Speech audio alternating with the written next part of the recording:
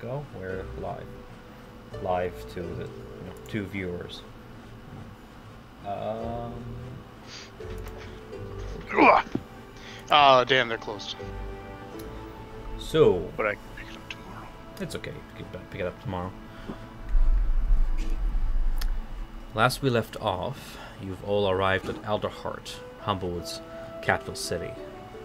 You parted ways with Eliza Pennygleam and made your way into the Roots district of Underfall. Rollo, in need to see some business done, split off from the party, promising to find the rest of you in time. The rest of you went to search for a place to rest and get some shut-eye. Walking the dimly lit tunnels, you've encountered Magnus, Pablo's younger brother, who helped you find a place where you could buy room and board. The place was called the Blushing Tankard. It's a tavern in the slums district. Venturing inside, you made acquaintance with Edmund Kegg, a Vulpin bartender and the Blushing Tankard's innkeeper. There you spent the night drinking and revelry as you faced off Captain Duncan Shore and his crew of bat seeds in a drinking competition, winning a handful of gold pieces, which Trent, I think I sent you to... I did a little fix because I miscalculated the amount of gold you won. Yes. Yeah, I gave you that extra gold there. You won a handful of gold pieces as well as a drinking token, which is pretty much a one-time free drinks, all night, all services paid for kind of token, as well as your name on the Wall of Glory. The next morning, having nursed your hangovers, Nevitz, you realize that you have been robbed. The night before, your diamond missing, stolen. You took to the streets, searching, taking the spiral stairway up to the bright hollows above in the market district there, within Alderheart's trunk. You found the culprits, 3 Jerbine children, orphaned and living the life of thieves in order to survive and avoid starvation. You learned their names, Flick, Jep, and Kiri, and with kindled understanding and a dash of philanthropism, you convinced the children to return that which they have stolen. You left them with some food, a bit of gold, before making your way up to the trunk market toward Alderheart's Canopy above. Yeah, you also met John Al-Hanu, a merchant from the distant mountainous lands of Fjurenveld. The nomadic captain offered to sell you ox and cart, as well as any traveler supplies you might need once you have the gold to pay for it. By noon, you maneuvered your way up the tree trunk and onto the Canopy districts. With Magister Crane's letter of introduction in hand, you now explore the high market. Chango and Pavo, you thought it would be nice to visit Eliza in the Emporium, while Nevitz and Ashling, you opted to seek rest at a local bathhouse. But before all that, I'm going to roll back time a little bit, just a bit. Rollo, you with us? Yep. Okay. It is an hour before midnight on the last day. The Underfall's root system are dimly illuminated by blue wisp lights and lanterns suspended on creaking metal hooks. The weight of a haversack slung over your shoulder makes your back ache, but you're relieved with the thought that soon the package and the weight of what's within will be off your hands. You stalk the shadows, quickly making your way to the agreed-upon meeting spot. You follow the subtle markings made with chalk along the tunnel walls, careful to smudge the thieves' cant sigils as you pass them. You take a look over your shoulder, checking if you're followed. In these damp, dark depths, the sensation of eyes upon your back makes the fur on your back of your neck stand. You round a corner and walk into a dark alleyway that terminates at the dead end. With a bit of skepticism, you step forward and press your hand against the dirt wall as instructed. The hand falls through, passing the illusionary surface as if it was nothing but air. Pushing through, your boots touch stone, and the scent on the air immediately shifts from that of Alderheart's Underfall regions to someplace else entirely.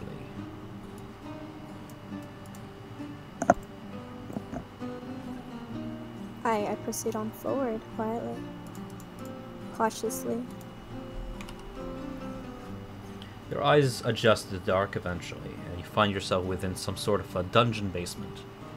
See, Trent, there are dungeons in my Dungeons & Dragons campaign. I told you.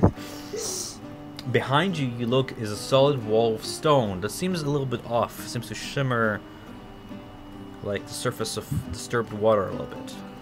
To either side of you, the walls are lined with dusty shelves upon which sit collections of curios and baubles amid thick tomes and several rolled up scrolls. You see torches and iron sconces that flicker with dying flames, set embedded into pillars to either side of a large working table. Something large lies down on the table covered in a cloth. You look on. You see a tapestry hangs from the far side wall, featuring Gasma, the Corvum Amaranthine. In her talons is a burning branch, and her gaze is alight with the flames of revelation. At the other side of the chamber, a cloaked figure stands at the foot of the tapestry. Turning around to face you, beneath its hood, you see a Corvum's beak and the glint of its eyes beneath the hood, reflecting the torchlight.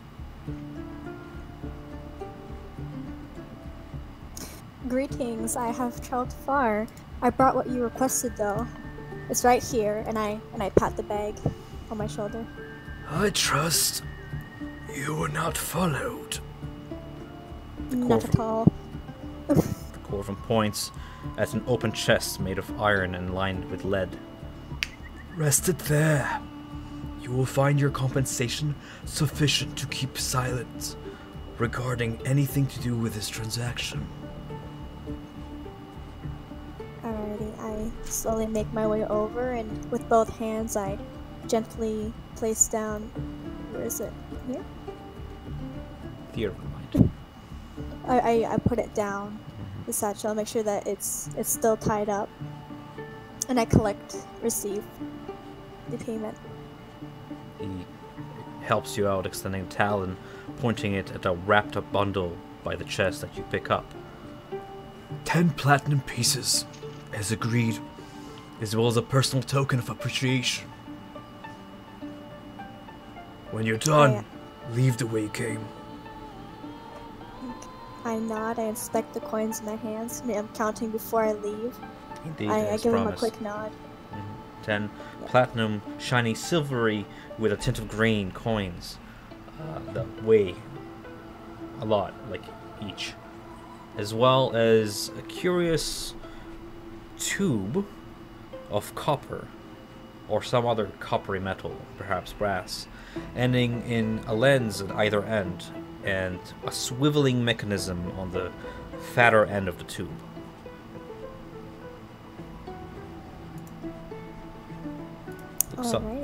Looks something like copy address link. I can paste pictures in chat, I believe. Yes, I can. It looks something like this.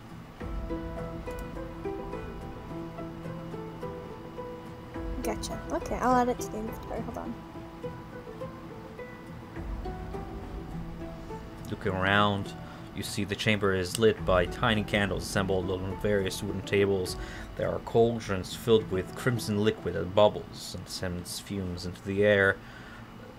Wherever you are, it feels cold. There's fog rolling across the floor. You are somewhere underground, but this doesn't feel like Alderheart. You note books, cleavers, bones strewn all across these tables. Some of them arranged specifically in a row to make a spine-like structure before ending abruptly. Some of them just scattered as if they were tossed like a divination spell, trying to understand what these bones and what they are and where to go. Is there anything you wish to do while you're here? I don't know the full face of the cloaked figure, right? You look at him, he looks like an elder Corvum, his feathers black, his eyes are glazed white like moonlight, his beak pure black with a coal-like sheen to it. His robes, you note, along with his hood, are cobalt in color, of this deep blue, and he seems to be leaning on a cane, even though he's initially still leaning on a cane as if to adjust his shoulder, or perhaps an old injury or something. Okay. Looks... Well, Yeah. I appreciate him being a generous client for the pay. Gives you a slow nod as he continues on editing his notes and inspecting the item you handed over to him, which is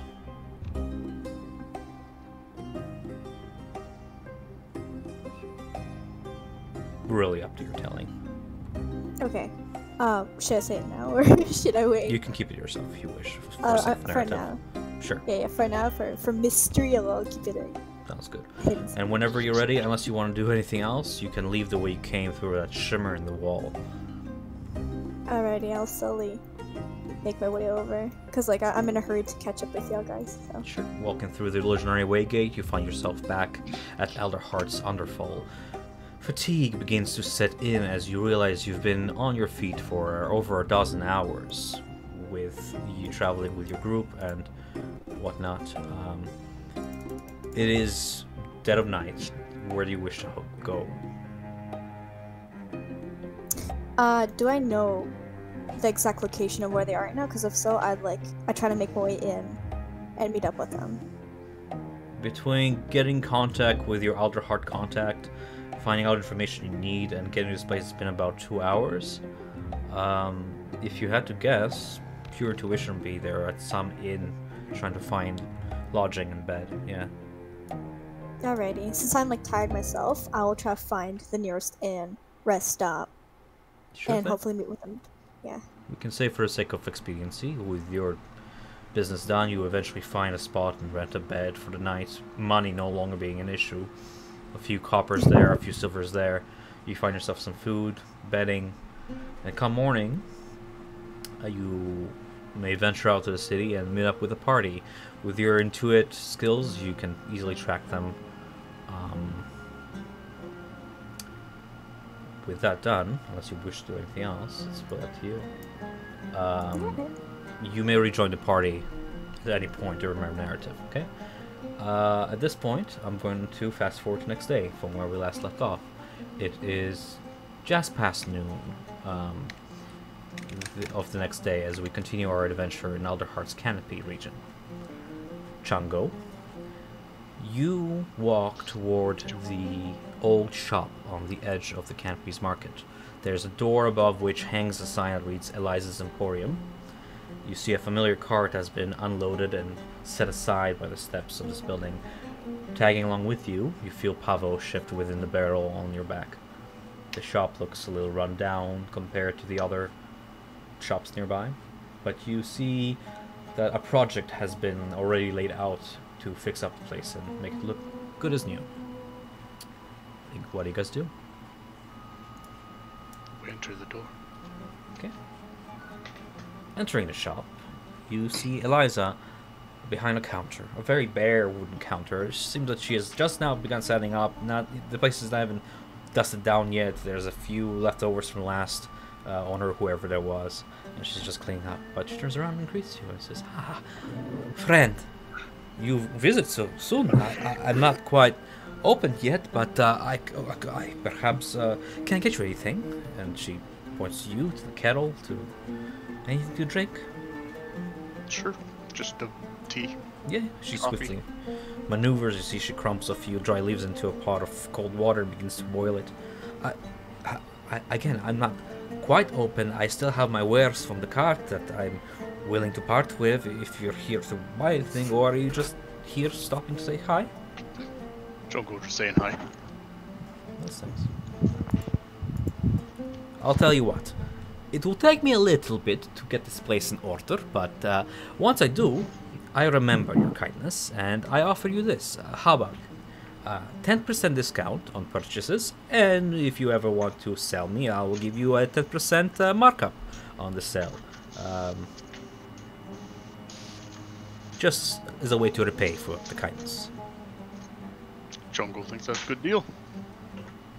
I will be here, taking over this place. Oh, so many memories. Last time I've been here, I've been about this tall, and she points just to her hips and tells you a little bit about like a time years ago when her sister ran the place, and now she seems to be taking over. What happened? Sister. Oh, she just went on. You know, we're a nomadic tribe, and we go where the spirit takes us. And I'm just taking over as while she's exploring the world, as I'm told. I'm sure she'll come visit sometime. What's her name? Her name is Frelm. Frelm. What? Frelm. Okay. I'm sure she'll visit I will sometimes. If we ever see that on the road, you can say hi. I'll appreciate it. You see that in a...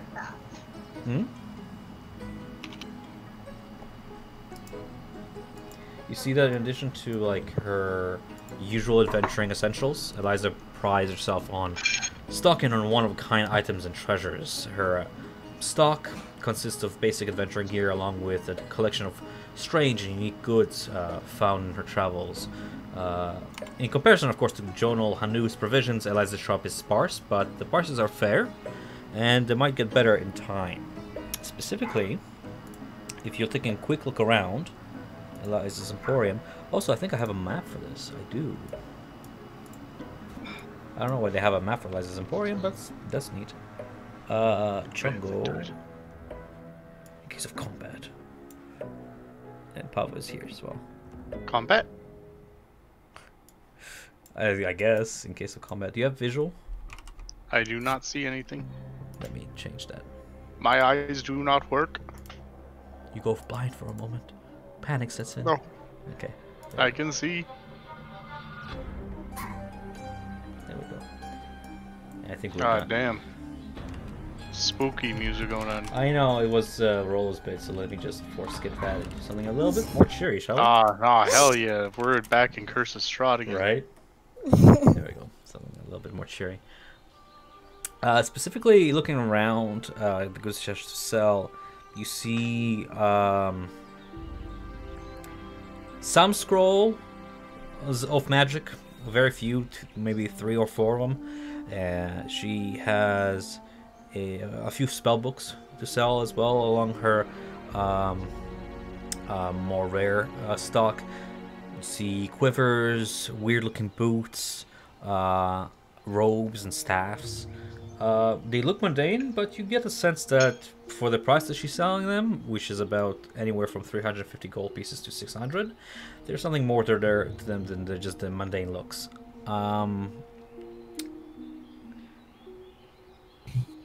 She has other knickknacks, like a wooden eye, just an eye made out of wood with a slit through it, a deed to a house in Brakenville, a token with a ram's head on it, just general knickknacks. Still setting up. What's that? That is a carpet. That's like the door in the carpet. Oh. Yeah. Looks like it's like raised up. I know, right? Yeah. Show it to you, LeGrand. Sure. Again, as seeing as she's still setting up, you see dusty shelves and tables. I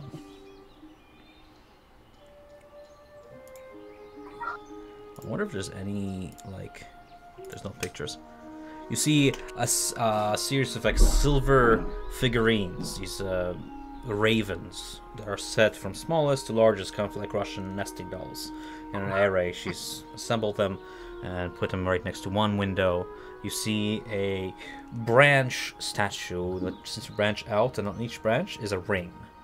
And each one of them seems to glow. Branch statue, my headset dying. Yeah. You see, like, on each branch there's a ring. One of them has a little feather engraving design around it. Another one has, like, these, like, flame-like designs with a orange gem at the tip.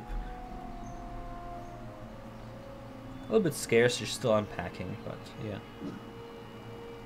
Jungle admires his art.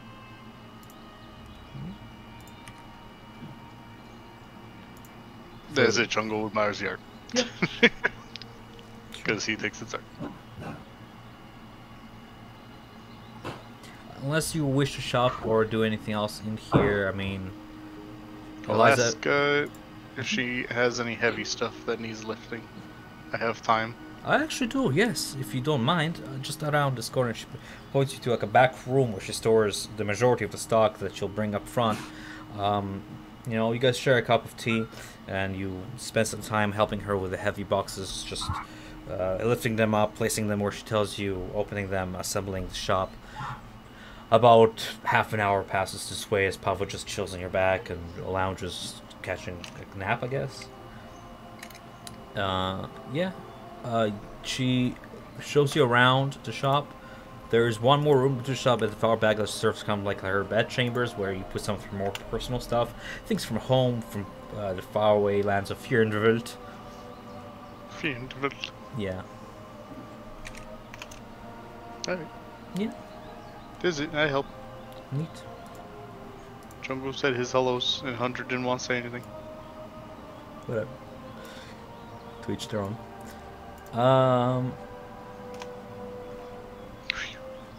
On the other side of town, Nevets and Ashley, you were looking for a bathhouse amid the aristocratic beaux. After a 20-minute search or so, you eventually find just a place named the Steam Respite. Is it Esteemed Respite? The esteemed respite, yes. I know. Oh, dumb! Alright, I'm sorry. Are you, though? You should be. You really should be. I love puns. Because I'm not.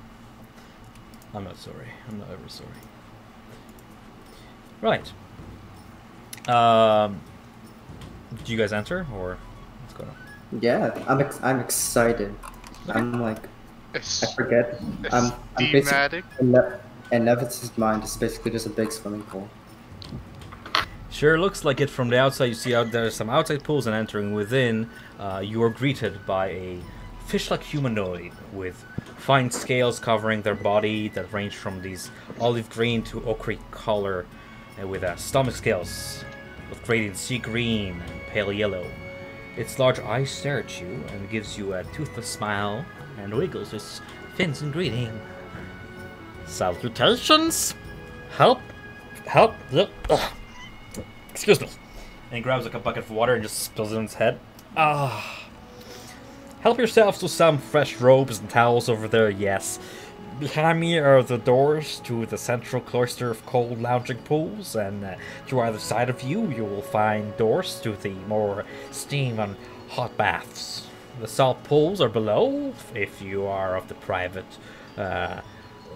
if you are someone who needs more solitude. Enjoy your stay, and feel free to leave a coin at the fountain, should you feel generous. Excuse me. Another bucket of water.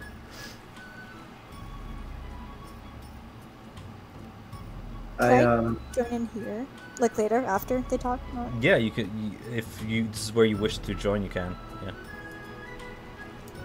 Okay. You see, Grohl enter through the doors as well.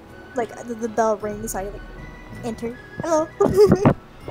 Salutations! Help yourself to some fresh robes and towels behind me. Gives you the same exact spiel, like a rehearsed line. Oh, the choice of being customer service. Yeah, while he gives you the whole customer service thing, you see the fisherman provides the vets with like these two inflated cuffs that look like they'll fit right around his like wrists, and as he mounts them, he pulls in like a string, and they inflate a little bit. Nevitz is getting his towels and robes when he sees Rolo, and he happily like runs over to her. He's like, Rolo, where you been? Go see Rolo. Yep. Alright, well, I commented because I asked so they're talking to you. Oh, sorry, I didn't hear. It cut out. We were wondering where you were and how you've been. Happy that you're back. Oh, I've been good. I was meeting up with some friends that I used to go sailing with. I just noticed they were around town, and I couldn't resist. I had to go say hi, and I got lost. I said, shrugging my shoulders. Makes sense. This is a big city. I'm back now though, so everything's okay. I had like a cheeky smile. So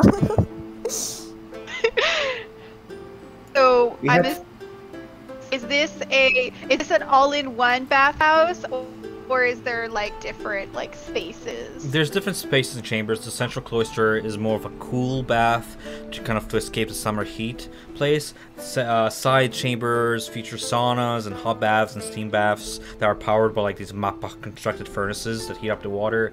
There are more private chambers down under, digging into the bow itself, that feature like salt water where you can just float around, meditate a little bit. You can go to the communal place, or you can go to your own private chambers. You guys have any preferences? Do any of you want meditation time? Do you guys just all want to chill together? What do you guys want to do?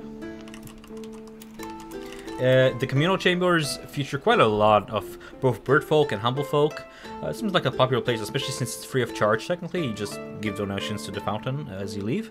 You know, it's like a YMCA populated. It's like a very central communal place. The private chambers are for people who wish to escape that.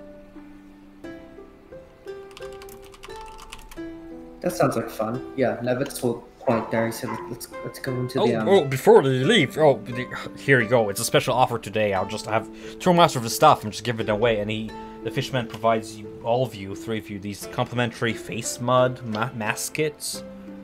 That is just hands one to each of you. These like little bowls with this maroon-looking mud. Really good for your skin, I hear. And he just kind of plucks a few scales off.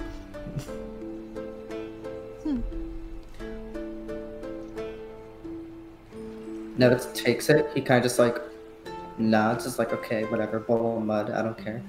And he's like, come on, go in the water. Let's go in the water. Add that to my inventory. Bowl of mud. That's exactly what I just did. You see the waters, whatever is in them, whatever minerals they put in them, change the water a little bit into these multicolors of yellow and green and blue. It keeps on shifting, and you see a few folk relax in them. Some of them healing old bruises, some of them just relaxing, and minor healing properties to these briny waters. Yes. So we join in, we just join in a communal one, and we chit-chat up. Is there anyone interesting, do you think, that would catch our eye, that would be like, oh, we're gonna go talk to that person? Looking around, you see all manner of birdfolk and some hedges, some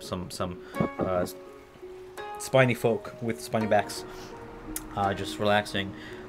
Very average people until your eyes glance over and you see a curious sight. There's yellow salamander person, about 3 feet tall, lounging in one corner of the pool. Seems to be really enjoying himself, and every now and then he seems to pour from a flask this like red liquid to the surrounding waters around him, puts it back down, and just leans back and relaxes. You don't see many of salamander people around aside from that one lizard folk. Nevitz is just doing laps in the bath. I'll sit and dip my feet. I decide to approach a salamander. Really curious about what the liquid is, so I approach him and ask him. I go, this is a sir, right? By your guess, yeah, the salmon looks like a sir. Yeah. You see, he has this really pale chin that seems to inflate and deflate as he relaxes with his breathing. His eyes are closed, but he opens one of them to Pikachu, and it's pure green with like a black slit in the middle, and just looks at your approach and is like, Yeah. No, I'll make room. Yeah, here. He seems to move the flask closer to him, along with this like black fedora-like hat that he has on this pool side with like a feather coming out of it. Just moves his stuff closer to him as he makes room for you. There's so much. I was curious. This liquid, I've never seen anything quite like it. Ah, this is a very rare filter of. He seems to like shift his eyes around for like thinking a quick moment. Filter of health. You see, it really rejuvenates your whatevers and makes you healthier. He doesn't seem really sure about what he's saying. Seems like he's making stuff on the go. But they're essential oils. Yeah, exactly. Essential as always. See that? Well, it does. Yeah. You know, if you're looking to acquire some, I know just the guy who sells them, and he points to himself. I laugh jovially and not to make fun or to embarrass him, just understand, or just to, wow, I can't talk. Yeah, I noticed. He just blinks his gecko eyes at you, like confused a little bit. Thank you so much for the offer. I was just curious as to what it is. And then I walk back, and then I say goodbye and enjoy the rest of your bath, and I walk back over. Enjoy yours, and remember, name is Spleck. If you ever need a potion, I got the best. Just find me up in the market when I'm not half naked, and I will serve you. Thank you. Tells you of a little place called Splexmander's Wagon of Worldly Wonders. Something to note.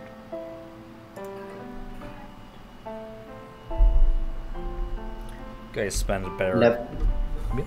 Nevitz, after a few minutes, has gotten bored of just doing laps, and now he's trying to get like Rolo to come into the pool as well and swim. And he's like splashing her, but he's like, come on, it's fine. He's like, I put my head aside and I join in. I hop in. This is the first time you saw Rolo willingly going to water this campaign. Willingly? Yeah. It seems that even your bat is enjoying the pools a little bit. Immersing herself, just using her leather wings to float about and like stingray flap about. I actually don't know if bats swim, but in my world they do. I think some of them can. Bats are weird. That's a Google they do right now. I'll be back. I have to go to the bathroom. Hold on. Sure. I feel like probably kind of similar to birds, and they kind of like will enjoy like a bit of like bird bath kind of thing. Yeah, she goes to the shallows. Yeah, I would imagine they can because they have the wings for it. So yeah, just stingray it. Yeah. That's weird. They do swim. Also, you died. Chungo enters bathhouse. Chungo enters bathhouse. Therefore, I enter the bathhouse as well. Therefore, Pavel enters bathhouse. Oh, sir, don't forget, you just see this little fish person wallow behind you. Face mask, complimentary. Listen, I have so many of these. You have to get them off my grabs it and slaps it onto his face. And Chungo goes and lies down on a thing. Why is it so humid? As you go to lie down, two fish people approach you, put two like cucumbers on our eyes. Perfect. And go back to their post. Graceful. It is actually quite relaxing, and if you still have any old lingering wounds upon you, this will count as a short rest. Yes. Or if you have abilities that depend on short rest. Do you guys wish to do anything else in the bathhouse while you just sort of relax with steam? Now and then you see like this custodian fish person walk around with a net, just taking all the old mottled feathers out of the pool and several quills out of the pool, just cleaning it and tossing it out a window because, you know, it will reach ground eventually.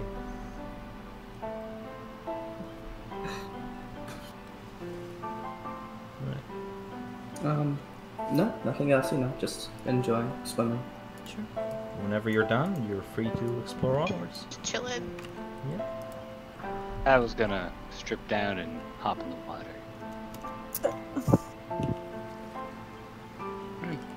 What is nudity in this game? Oops.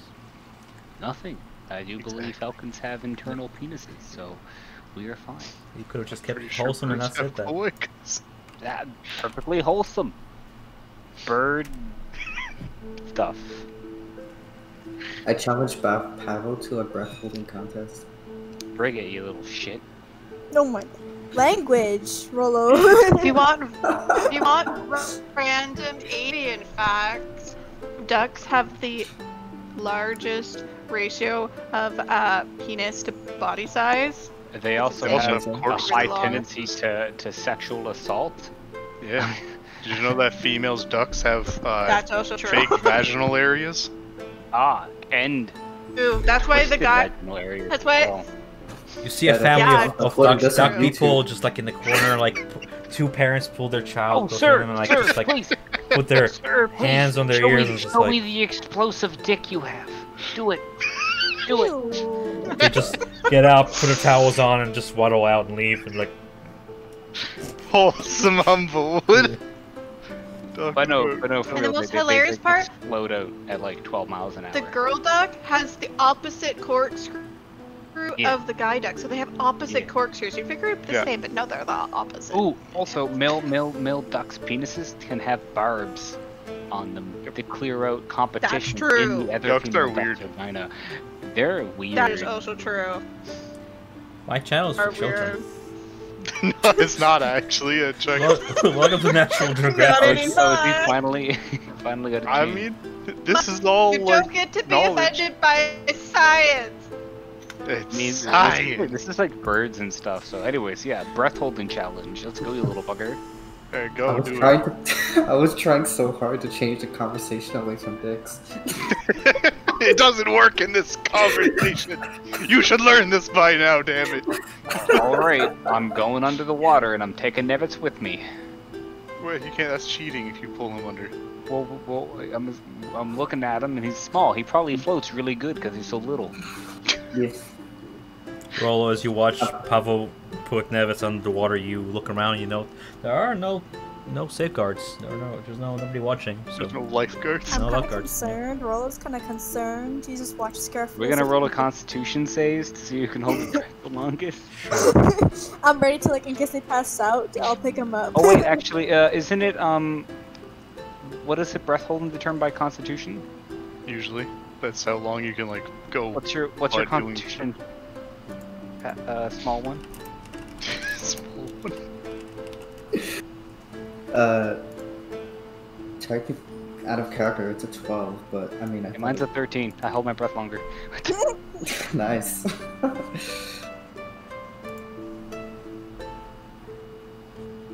now we know you've beat a child once again. They have the Ah. same Constitution Look up. modifier. No, I have a +1. Oh, we do, but He also has a +1. Oh no! You guys tie. You can push We it. tie. You can push it. Yeah, push it. Give yourselves exhaustion. Yeah. No. No, I'm There's also good. 1 point of exhaustion. Damn it, if you give yourself 1 point of exhaustion, Just you can rub roll it in his d20s face. against each other if you want to push it. I'm good. All right. I Nevitz. hold Nevitz underwater.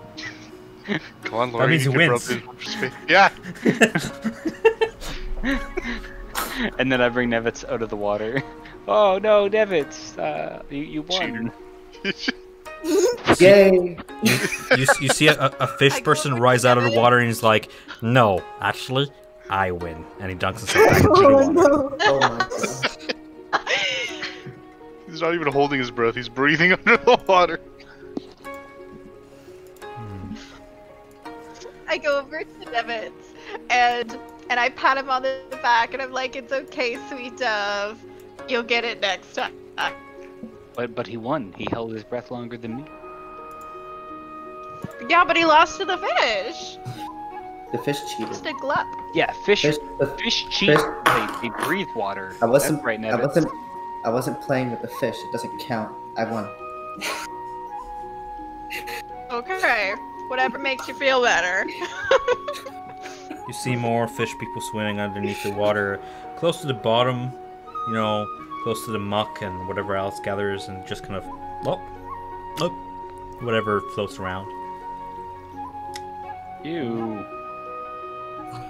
It's a spa experience. One of them like nibbles at the skin on the foot of Pavo, and just nibbles a little bit. Hey, get in there. Get in between the claws.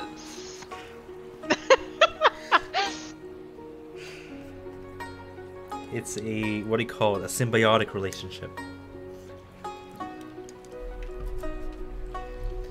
Alright. Pavo has had enough of the spa. Right. Time to leave. Let's go. Go.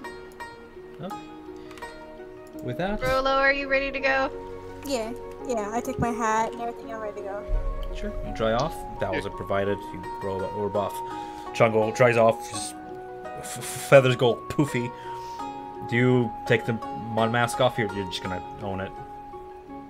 I take off the mud mask after getting in the water and all that jazz. Your skin feels so nice. Oh my god, so nice, so smooth. Your pores just breathing finally. Oh my god. Yes. Yes. Welcome to Dungeons and Dragons. Dungeons and Dragons, where bathing matters, damn it. Yeah. Yeah, we must bathe. Potion of bathing, yes. As you dry off and make your way out, sound with you if you wish. You can toss a coin to the fountain if you wish to come back, or just Toss a coin to your witcher. I give them a coin here. thank you for your patronage. I have no coins, so I toss Nevitz. Why is that always like your go-to? Because Nevitz can fly. No, I So can't. can you! I can't throw myself. No, I can't. But I toss a copper coin. You can jump While in. you're in Yeah. there. It's funny how I just imagine Pablo holding Nevitz, like, you know, Lion King style, off the edge of Alderhard, like, but Nevitz can fly! And Nevitz like, no, I can't! Just believe in yourself. Believe in yourself, Nevitz. Where do you guys wish to go from here? Oh, I threw her in the fountain. Thank you for your patronage. Where do you guys wish to go from here?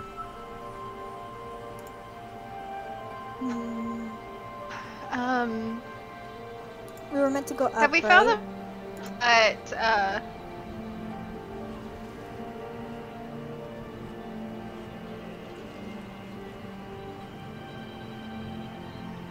One of you. Hello? Hi. Are you sure we have to go to the council? Or did Yeah. we want anything else? No. because we had like some paperwork that we had to go see someone about, right? Well, no, we have paperwork to go see someone. To the council. Sure. Let's go see the person or people. The council. Following Yeah. those who know where they're going, you traverse higher up the branch paths to... Ooh. Mhm. I'd like to find my brother so he may introduce us personally to the council. Sure. Does anybody else wish to join Pavo on his quest to find his brother? Yeah, sure. Okay.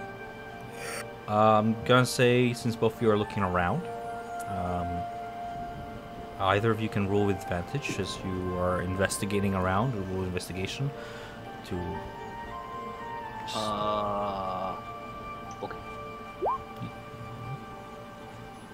with advantage, since you have jungle. Huzzah! You look around the bows and the aristocratic district. You know that your brother wears that verdant cape that really prides himself with those polo shoulder-ons and that pin on his chest. All the perch guard here wear a different uniform, blue and more regal looking. You realize that your brother specifically was assigned to the Underfall and the Bright Hollows below. He guards the checkpoint between the aristocratic high society and the poor sectors of Halderhart. So he is but a wee man. It all makes sense. I suppose we'll do fine without him.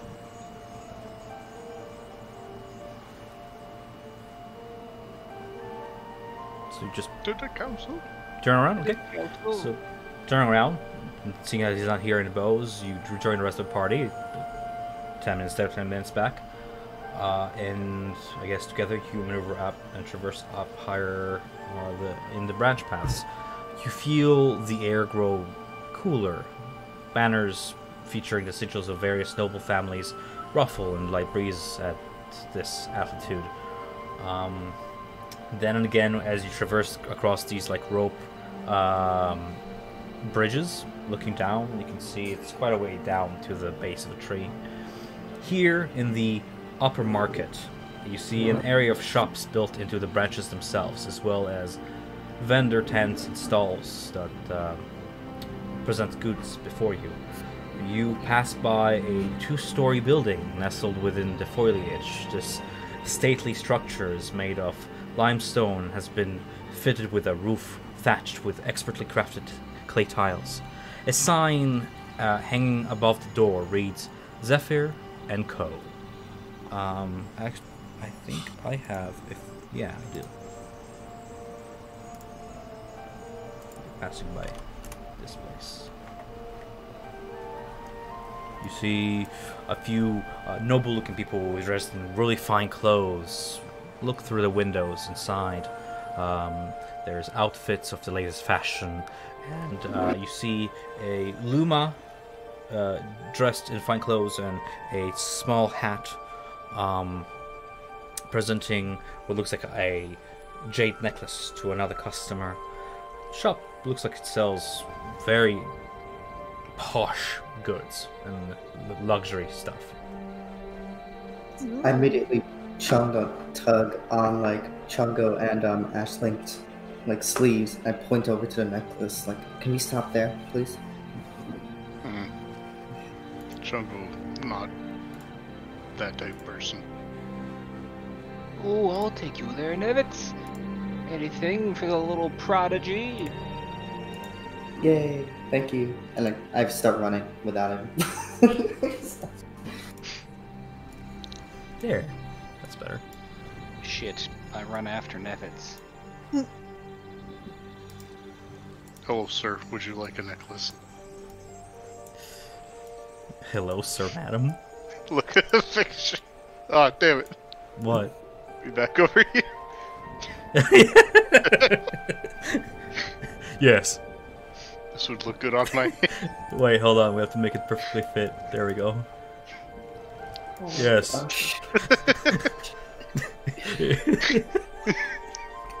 What are we doing?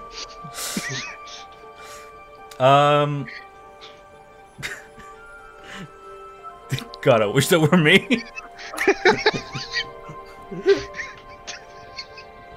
Oh god, alright. Alright. Give me small again. Small again. Looking through some of the large glass windows, you can see a variety of fine imports and luxury goods that reflect the hottest trends and most luxurious lifestyles of Elderheart's social elite. Nobility, city officials, magnates of trade and industry, as well as other high society perch dwellers, roam the inside of it. We need some posh music to this. Hold on.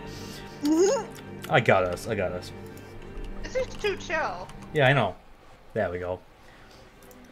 You know the price of the finest goods. No bargain is to be found here, as the store caters only to the most discerning of tastes.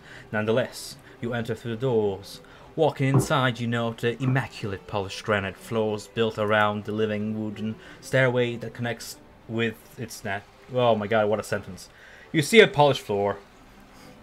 You are greeted by a clerk, and as you enter, she escorts you to the right of a long polished counter, behind which another clerk works the till. You see jars filled with all manner of tea leaves line up on a shelf behind the counter, alongside rows of floral extracts and essential oils from places as distant as the southern jangles of the Tanglewilds. This counter stands at the edge of a large open show floor where extravagant art objects, some containing wondrous magical items. I realize I've been playing the bathhouse. There we go. You see Extravagant art objects, some containing wondrous magic items, are displayed in these gilded cases. On the other end of the show floor, you see bottles of wine that are stocked on shelvings built into the wall. Furnishings are also displayed here, both crafted by local artisans and imported from the workshops of various famed carpenters from faraway forests. Some from Timberfell, if anybody knows where that is, and some regions of Humblewood. A large display window at the front of the main floor features a selection of Zephyr & Co.'s wide variety of wares, focusing on the prices and most en vogue of their catalog. You get a sense that these displays are updated regularly and decorated to match the season. The windows are kept looking fresh and in touch with the current trends of the Canopy. What do you do? Nevitz is just in awe at everything that he sees around him. He's standing there, like, looking around. He spins in circles. You see that same lady dressed in her velvet dress with a billowing front, offering that jade necklace that we spotted from outside to this elderly-looking hedge. She stands upright, and she seems to really hold herself up like nobility would. You hear her speak. Yes, this right here is one of our finest in collection. For a mere fee of 2,000 gold pieces, it will be yours to take. It will be the perfect gift for your granddaughter, I assure you.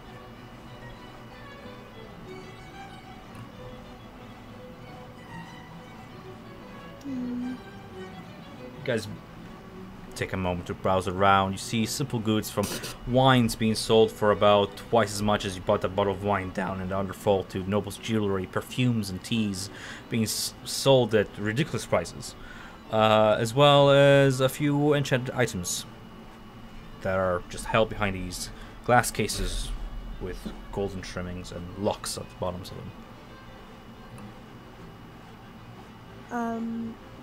I kind of play around with like the earring on my ear, thinking if I should like buy a new one, maybe like a different color. I kind of look around. Sure. Looking around, you see the shop sells several outfits designed by well-known tailors throughout the wood. Each garment costs twice as much as you would have usually seen in your travels. Fine clothes usually costing 15 gold pieces. These sell for like 30. Oh my god. You get a sense that they guarantee, however, to allow anyone who wears it to look the part of a high society perch dweller. You just glance over some of the names of designers: Ranel's, Jacquin's, Nightsong, Lord and Lady, Thistledown, really high and parched names. High Feather, Juniper, Shops. You look at several jewelry pieces, the same kind of sense to them. Really, yet that same air. You know when we go to the mall and you enter that crystal shop that they sell those crystal statuettes at? Dostoevsky's, whatever they're called. Dvorsky's, whatever it's called. Okay. Usually nobles' jewelry goes to 10 gold pieces for like a set. Really shiny, really eye-catching. Nevitz has like his face pressed against the glass cases that are holding the enchanted items. And at first it looks like he's admiring the enchanted items, and then after like a second of kind of just like, you know, rubbing his face on it, he looks up to like someone from the store and he says, "Do you sell the cases anywhere? Can I buy the case?" One of the clerks just lifts her brow and she says, "Well, we certainly can make such an exception. We have more in back after all. We just pennies on the dollar compared to what we sell usually. I could make a request to Zifa to see if we can make an exception for you, young lad, if you, of course, have the coin." Nevitz is smiling happily with like and like nodding his head, and he says, "I want it to be like this big," and he holds his like feathers, his wings apart like 6 inches. Sure. And then like maybe like 2 inches high. Let me see. And she approaches that same Luma that has been fiddling with a jade necklace. You see them exchange a few whispers, and the Luma, lifting her brow, just turns around, looks at you, gives a courtly nod, finishes up with her one customer, and approaches you. Before you is Zifa Freewind. I think I have a... yeah, there she is. Why, surely, child. Let me see here. That would run a measly 80 gold pieces, and we can have that commission be done by day's end.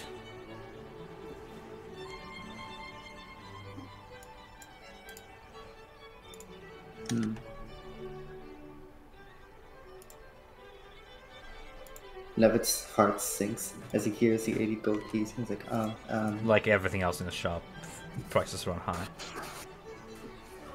Something's the matter? Surely it is the least of costs you will find around this place. Nevitz looks over to the shiny casing and says, does it come with the shiny rims? Yeah, for sure. Of course it does. Shiny and polished. I will even throw in the polish that you use. I assure you, it will look quite presentable for whatever you wish to contain in it. Your guests will be jealous. May I ask, what is the occasion? Personal use? It'll be mine. Just flaunting your riches? Yes, I want to put my shiny things in it. Good, good. My, you're so young. You remind me of myself when I was your age. Nevitz, go ahead and rule me, like, just insight.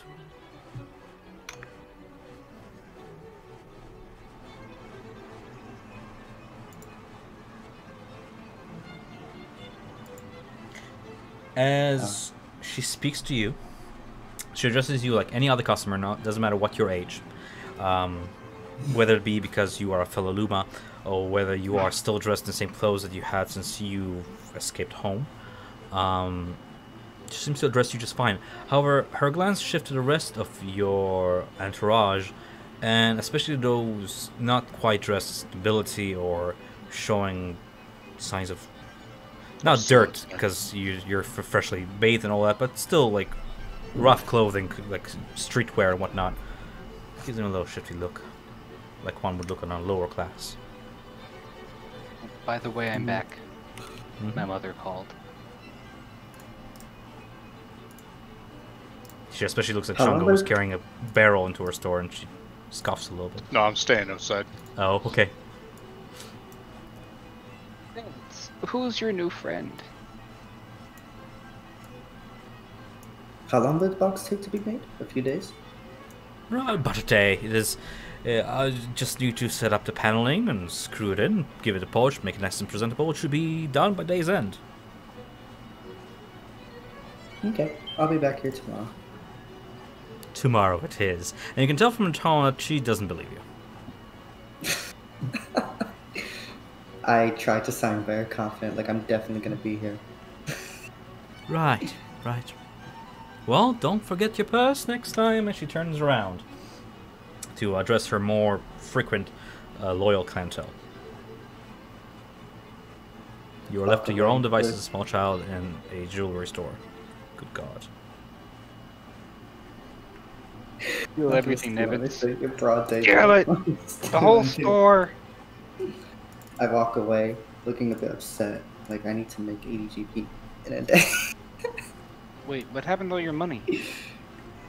I never had 80 GP, what do you mean? Oh, right, you spent it all on the whiskey.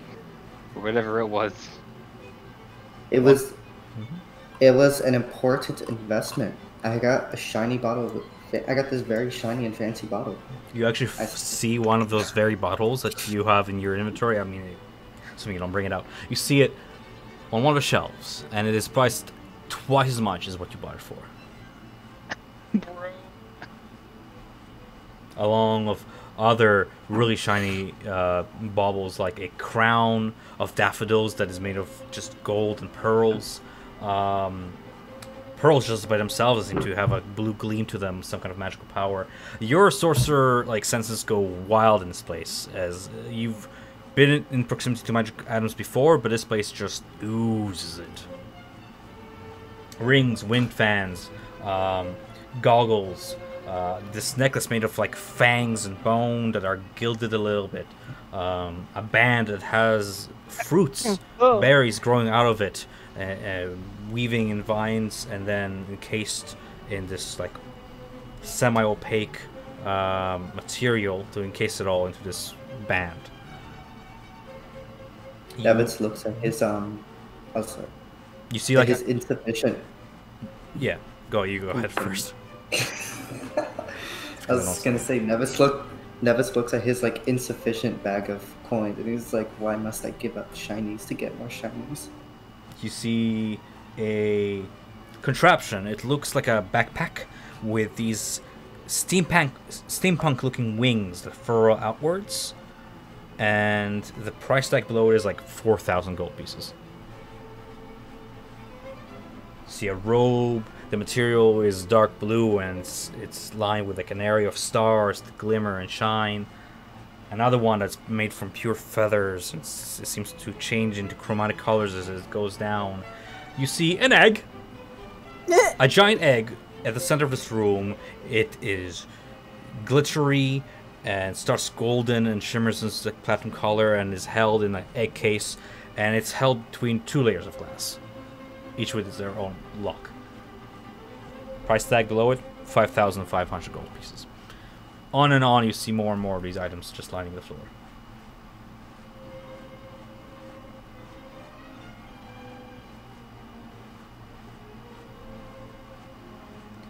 Is there anything else you wish to do here aside from feel sorry for yourself? We can't afford this yet. Just admire the jewelry. I leave upset. Pavo? Oh, I was just with the small child. Sure. Pavo has exactly no money. Pavo is poor, but rich in spirit. Right. That's rich in spirit. That's yeah, very much. This is how I feel when I go to those tailor shops that sell full suits, and I'm like, one day. Yo, fucking same. Yeah, when you accidentally go up a pant size and your fucking your trousers no longer fit, and you're like, no. One day I'll buy a full suit. Maybe on my wedding, we'll see. I mean, after all, my prom, I bought my suit from Value Village. So. Yeah, but I think so my few suit came to, people at their wedding $700. actually ever buy their suit. Most of the men rent it. It's the thing. It's so unfair. I've been to a couple weddings recently, and it's the men get to rent their shit, and the women have to buy it. And it's so expensive. I mean, you can rent dresses. It just costs about the same. Tell me where. Because they expect you to spill wine on that I don't thing. know a single place that rents the dresses. Lisa dress. And the men don't? Not if it's black. All black. I'm sure there's a white section somewhere on that suit. Anyway, back to the game. Rollo, do you do anything? You're checking out your jewelry? No, I'm not gonna get anything. I want to get something, but nah. I'm gonna save it for now. Sure. Any questions before you leave? I wish them a farewell. Good day. To you specifically, because you're that Vulpin got to you, and you're already dressed in these billowing clothes and fancy jewelry on you. The clerk just gives you a friendly wave goodbye, and until next time, doesn't seem to treat you any differently. Okay. I appreciate that. I give a smile. Among the other stalls that are selling food, glasswork, and crystals, you also see a blacksmith hard at work at his forge. Let me just skip this. He's hard at work at his forge. The blacksmith workshop is built with an open concept showcasing his craft from raw ingots to the finished product that hang upon hooks on a wall. The shop's sign reads, "The Dame of Flame." Do you wish to just pass by it, or do you wish to give it a visit? You can visit later. I'm just noting what's around here. I'm fine with visiting later. Okay. You pass by the Dame of Flame Forge, and you go to a less crowded section of the market. Here you see a large hollow in one of the Alderheart's branches that serves as the entrance to another vendor's shop. You see drapes of fine silk ornament a sign above the hollow entrance that reads, "Long legs and eggs."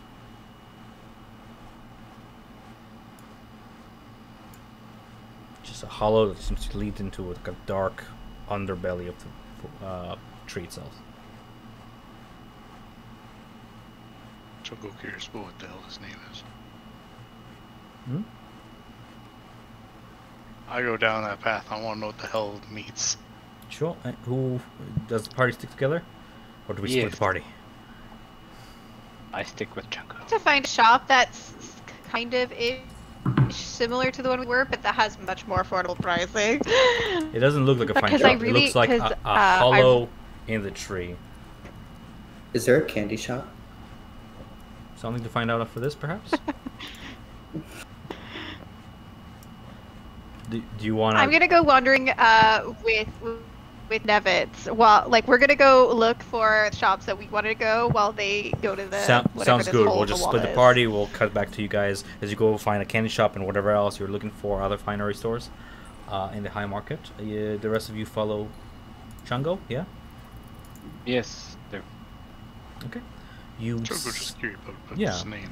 Following, descending down into the hollow's depths, you follow a short tunnel, dimly lit by magical motes of orange light, until you make it to a hollowed-out chamber that makes for the center of the shop. You see other tunnels, entrances set in the walls and ceilings that branch off from here, from which you can hear a faint chittering sound. All throughout, strands of silk flutter lightly across the floor.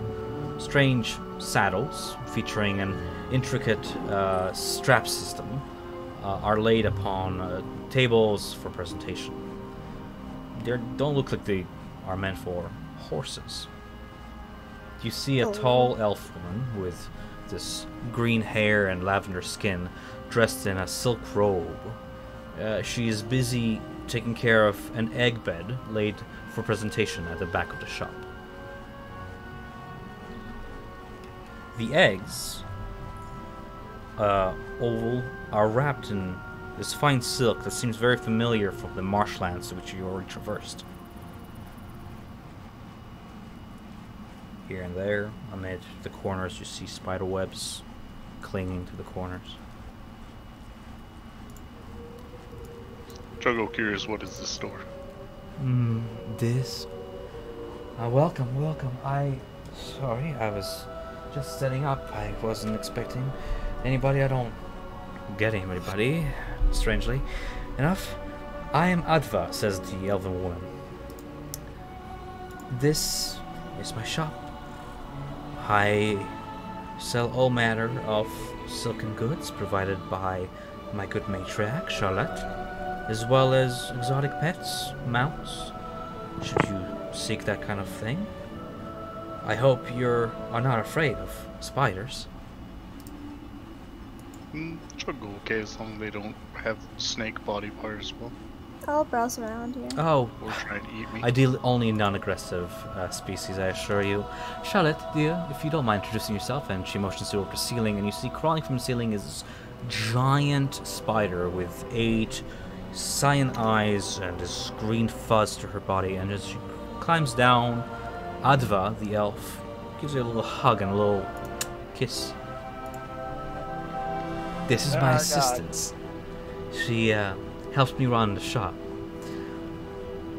Are you looking for anything specific? I have very fine silks, elastic, and tensile strength is above average. Some say even stronger than steel. I have clothes made from spider silk and other high commodities. She points over the eggs. I can sell you exotic pets. The brood is ready for hatching. It's just a little bit of care and they'll be on your shoulders soon enough, so to speak. I also sell a variety of items made by my fair Charlotte, and she points toward a few items. There's a rucksack backpack, a few slippers that have like a webbing pattern on them. You see a series of daggers lined up on the wall in the racks that seem to be made from fangs. I see a very intricate looking cloak and hood. Again, has that like spider web pattern to it. I also sell mature specimens. She points over the tunnels. If you have the coin, you can climb any wall and ceiling, and will be loyal to you till the very end. Interesting. I definitely want to look at the matured ones down the tunnel if it's safe. For sure. Oh, I assure you it's safe. I've been training them since they were this big. And she shows 3 inches across their fingers. I nod. I'm looking for maybe a scorpion species. Color doesn't matter. All matter of crawlers in my caverns. Let me see here. That'll be this way. If you don't mind, as she offers her hand as she climbs onto Charlotte herself. We'll be maneuvering upwards. Oh god, everything's so expensive, I'm so poor. She pulls you onto Charlotte's back, and together you skitter up one of the tunnels, eventually maneuvering to a nearby room where she shows you a fine specimen of these medium to giant sized scorpions that are currently sleeping, as they're mostly nocturnal creatures, but surely can be trained for other sleep cycles. Just while they're anchored, they're all asleep. They range anywhere from 6 feet across to like 10 feet for the more mature specimens. Most of them feature this chitin layering to them with defensive spikes along their claws, backs, and tails. Do note that unlike my spider specimens, these are incapable of sealing and web crawling, but the tails should make up for most of it. Very handy if you need to hang anything off them. I nod. And is there like, can I browse colors or can I just? They come in all manner of colors, anywhere from this deep yellow ochre to green to blue to like this deep toxic red with black accents upon them. Gotcha. Okay. How much are they? I must say you're quite calm, and I like it. Most customers are too frightened of these. They go for about 80 gold pieces per. Plus barding saddles. How many? I have the 10 pieces of. I forget what 10 they're platinum called. pieces goes about 100 gold. It's Okay, exactly 100 gotcha. gold. Right. I'll give her. I'll wait till like the party goes so they don't get suspicious of like the very expensive coins. So like I'll pay for it later probably. If you wish to make a purchase later on, I'll be here. I live here. Out of character. Well, yeah. Oh wait, I'm still not in the tunnel. Is it just me and you? Like. Yeah. Okay, yeah. Yeah, I'm just I'll looking like at the stuff now. lister. I'll give her. I was one gonna platinum. say, out of character, you could like sneakily give it to her and then just go back to pick up the item at another time when people aren't around. I'll just say like I paid it with gold, like out of character. Like I'm gonna pay it with gold. I'll say. It's your call. Okay. Yeah. But I'll give her the platinum now for the mount. You hand her 8 platinum pieces. You can deduct that and keep 2 platinum pieces in your inventory. And she nods. How would you wish for them to be saddled up and made ready now, or shall I keep them here in my stores until you're ready for pickup? I believe I'll leave them now. I'll leave them here for now. We're gonna be. I tell her like the basic plan of we're gonna go up and we'll be busy for a bit, but we'll like probably come down. Have your pick from the lot, and you get to name it, and I will take your name as well. Rollo. Rollo. Okay, and I'm. You see on a little pen, she takes a big dried leaf and writes Rollo, as well as a little tricon hat symbol, just to recognize you. Whichever Alrighty. specimen you pick, she makes arrangements to make it ready for you to take it whenever it's. In terms of color and name, I'll like draw it later for myself to give Sounds like a good. visual and name it. Yeah. Yeah. Cool. Good. Okay. and eventually she, once business is concluded, they put away your coin pouch. She helps you up onto Charlotte, and you maneuver your way down the tunnels back into the central chambers, away from the stables, or whatever you call spider stables, scorpion skate stables, back to the central shop where Chungo, Pavo reside. Gotcha. Cool. I'm happy. I'm done pretty much here. Chungo, while you're browsing, you see what the handout says. There's silk rope being offered, clothes made from fine silks that have been dyed, as well as some magic items. If you have questions about any of them, I can answer. There's nothing that's actually stronger than steel, is there? Fun fact, spider silk, when woven, is actually tensile strength stronger than steel. Tensile strength is... Sword? But if a sword was to slash me? Slash is not tensile strength. Tensile strength is how much you need to pull it before it breaks. Yeah, no, I don't need that. Fair enough. Also, Chungo would not have money. Ah, I can imagine getting a spider silk string and a bow would be great. We would want to speak to the blacksmith. Armorsmith's shop is just around the corner. I think you might have passed it on the way here. Yes, thank you, dear. Doubles as a Fletcher. Just a thought. I am a bit worldly at the moment. If you need to experiment, I do sell some silk rope, right, and silk strands right over there, and you can apply that to your bow. It is for a very fair price. Thank you for the offer, but I am, as I say, broke. Right. Well, back in the barrel I go, I guess. Crawl up in it. Charlotte crawls back into her towels. Two of the same kind, I mutter out of the barrel. And we're all much more connected than most people realize, yes. The gentle-spoken elf, I haven't shown you her wares. Unless you wish to shop around anymore, we can move on to Nevetz and Ashling. I leave. Sure. I'm just saying thank you. Ashling and Nevetz, as you investigate around for a candy shop, candy for Nevetz, easy done. Candy even here is being sold for about a silver piece per, like, if you're looking for like candied apple or like caramel woven onto like a stick. Honey, anything can be found here. Definitely gonna take rock candy. You know that ice cream has not been invented yet. No. Ah! Neither did Fizzy Pop. No matter where you go, there's still not a market for Fizzy Pop. Ah. How much does rock candy go for? It's like a silver piece for just the raw candy. What's rock candy? I get 10 of them. What is rock candy? Because it just sounds to me like you're just chewing on a rock. You've never heard of rock candy? Candy is literally. What? It's like it's literally just crystallized. It's a crystallized. Sugar. It's crystallized candy. That sounds like a drug. Raw candy. It might as well be. Sure.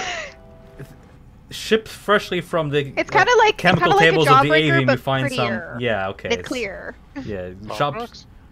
Raw candy. This sugar. It's pretty much colored sugar.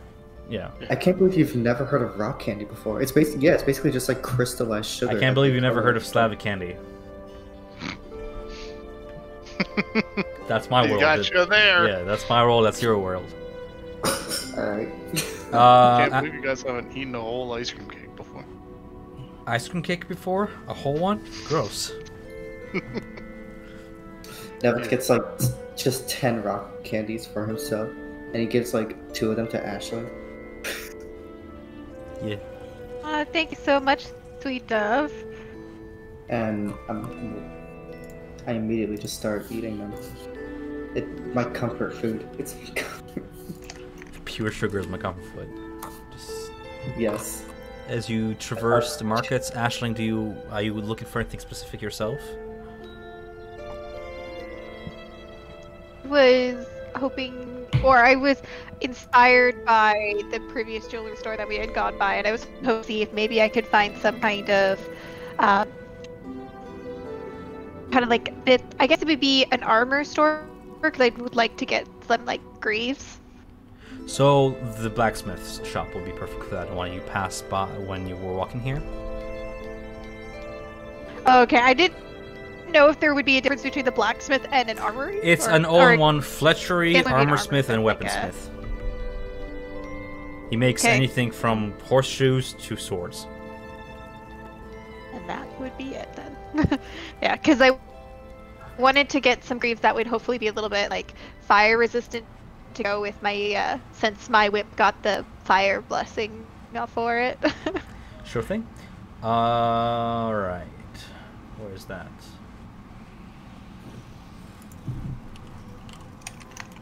I didn't know how to change it in my actual sheet of how to put the thing, so I just put it in as a note on my whip that it has the fire blessing, because I didn't know how to change it properly.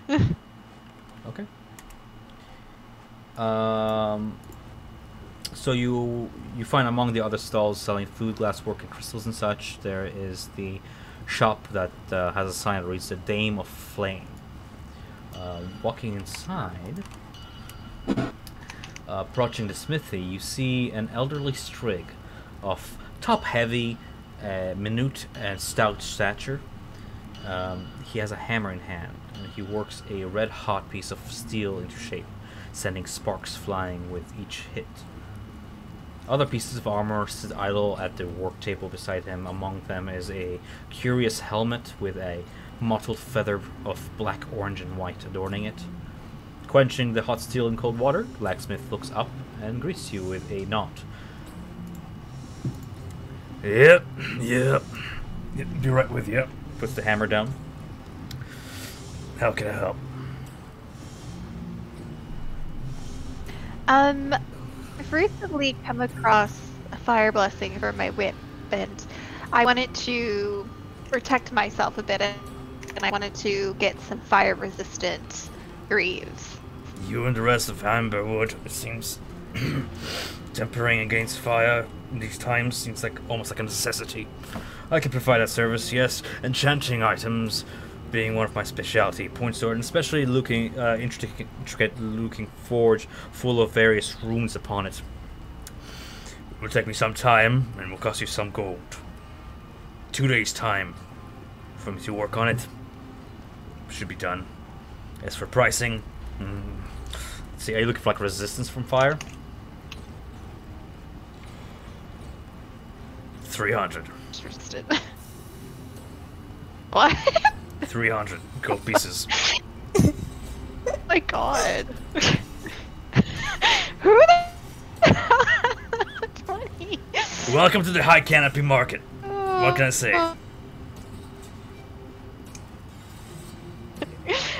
Why did we not do any of this kind of shopping at lower levels of the market? Beats me. Have it like this. Out of character, chances are Can we say the rest of them walked in? Sorry? What sort of character? I was gonna say, out of character, chances are the lower markets wouldn't have had magic items or enchantments or anything of that nature. Yeah, Nevis in character would know But I that. could have at least bought. But the thing is, I would have at least bought the greaves at a lower market and then maybe gone to a higher market to get them enchanted. That's the pricing. I'm sorry. I would give you a fairer price, but I have to mark up. You see, I've been having troubles with my trade caravans. They're being attacked by the Coalition, and my wares are limited, and therefore more expensive until such a time that the Coalition is dealt with. I am as angered as you are, trust me. I would give nothing more than to show those bandits what's for. Really pay them eye for an eye, if you know what I'm saying. Can we say the rest of the party walked in? Because I know they were on their way here. Sure. Who's the Coalition? The bandit coalition, a bunch of no-goods renegades running around the forest, robbing me blind. The rest of us blind, looks over the rest of the market. Just taking what they want.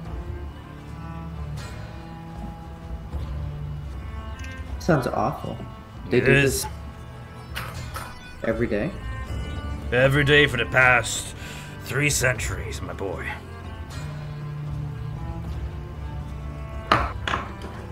3 centuries and nothing's been to prevent it or fix it or Well, limit the damage? Perch guard have been going around hunting them.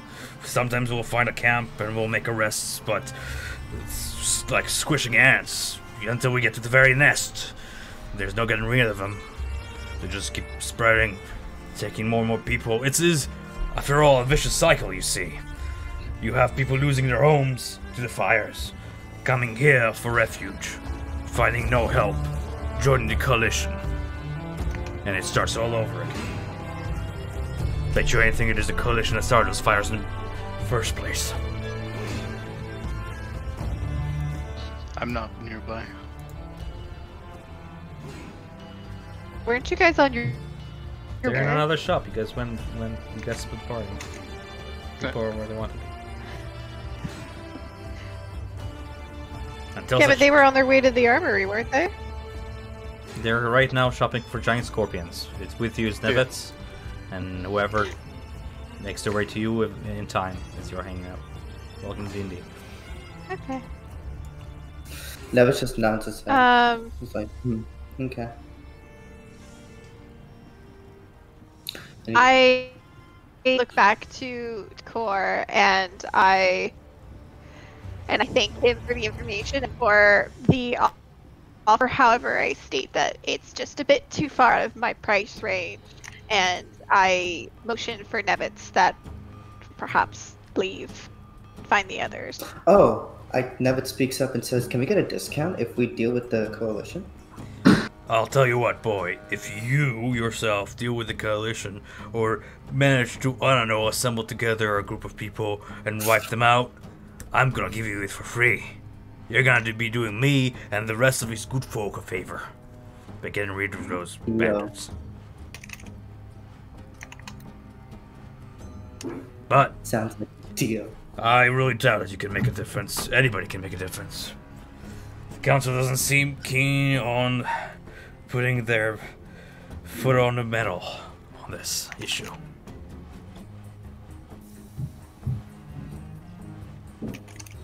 We will be back once the coalition has been dealt with. And then I grab Ashling's arm. And Have a start good day. walking with- Find me if you need anything, really. I craft anything from weapons, armor, be mundane or magical.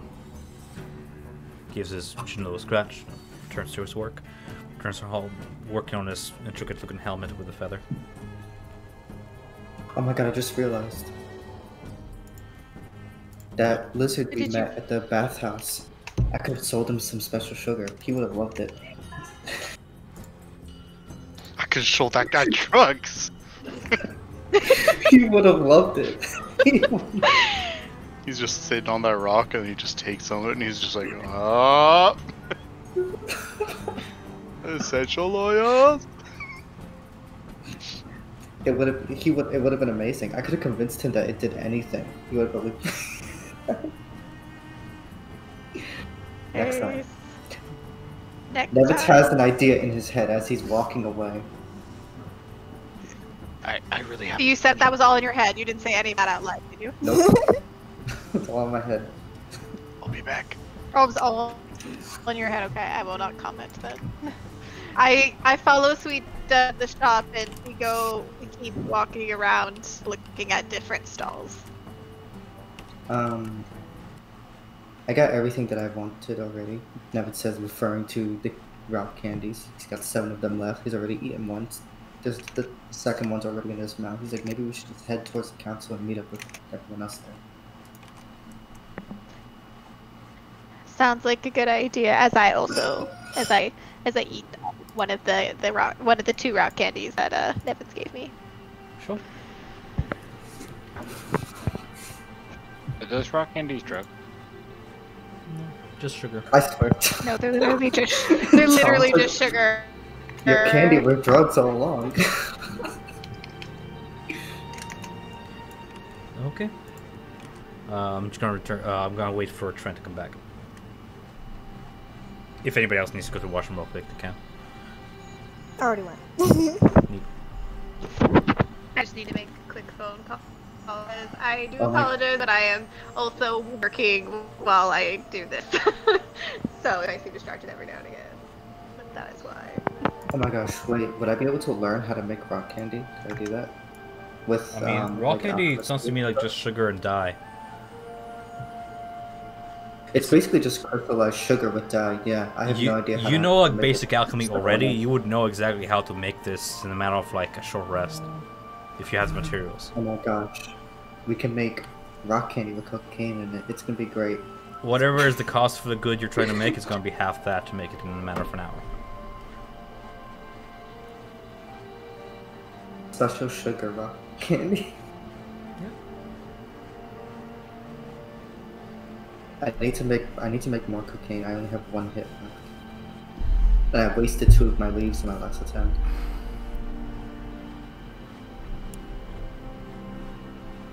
Oh, I'm also out of the acid. Shit. We need to go back to that swamp.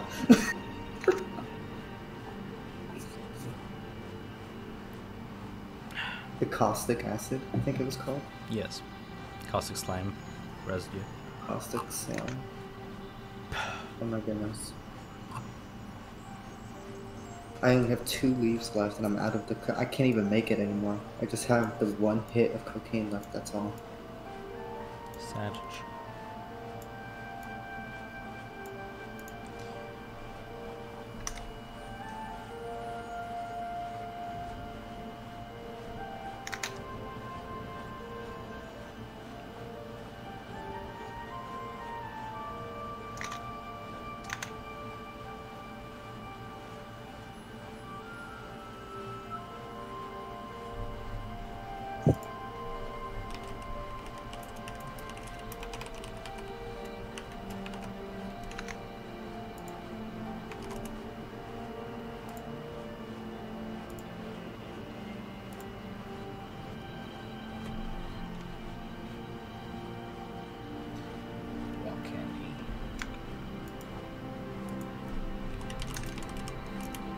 Research on rock candy.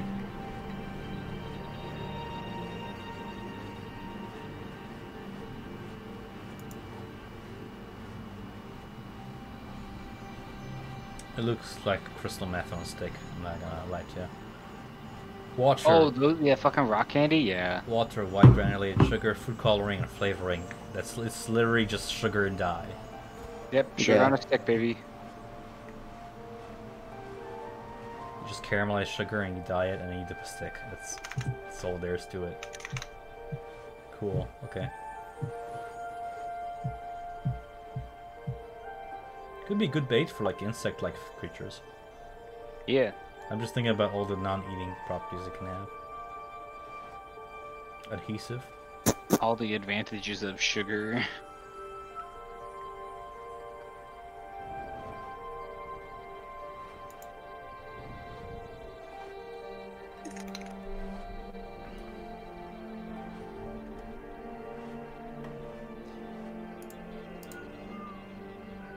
I'm related to D&D.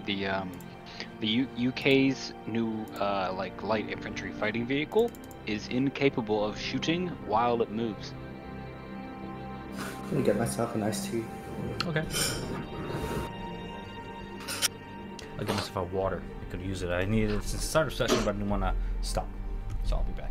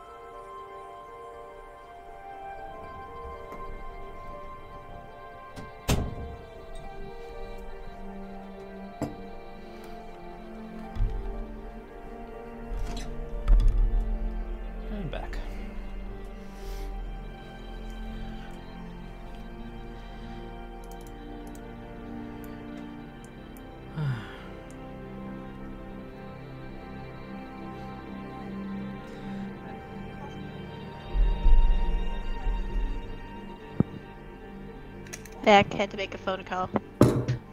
Nice.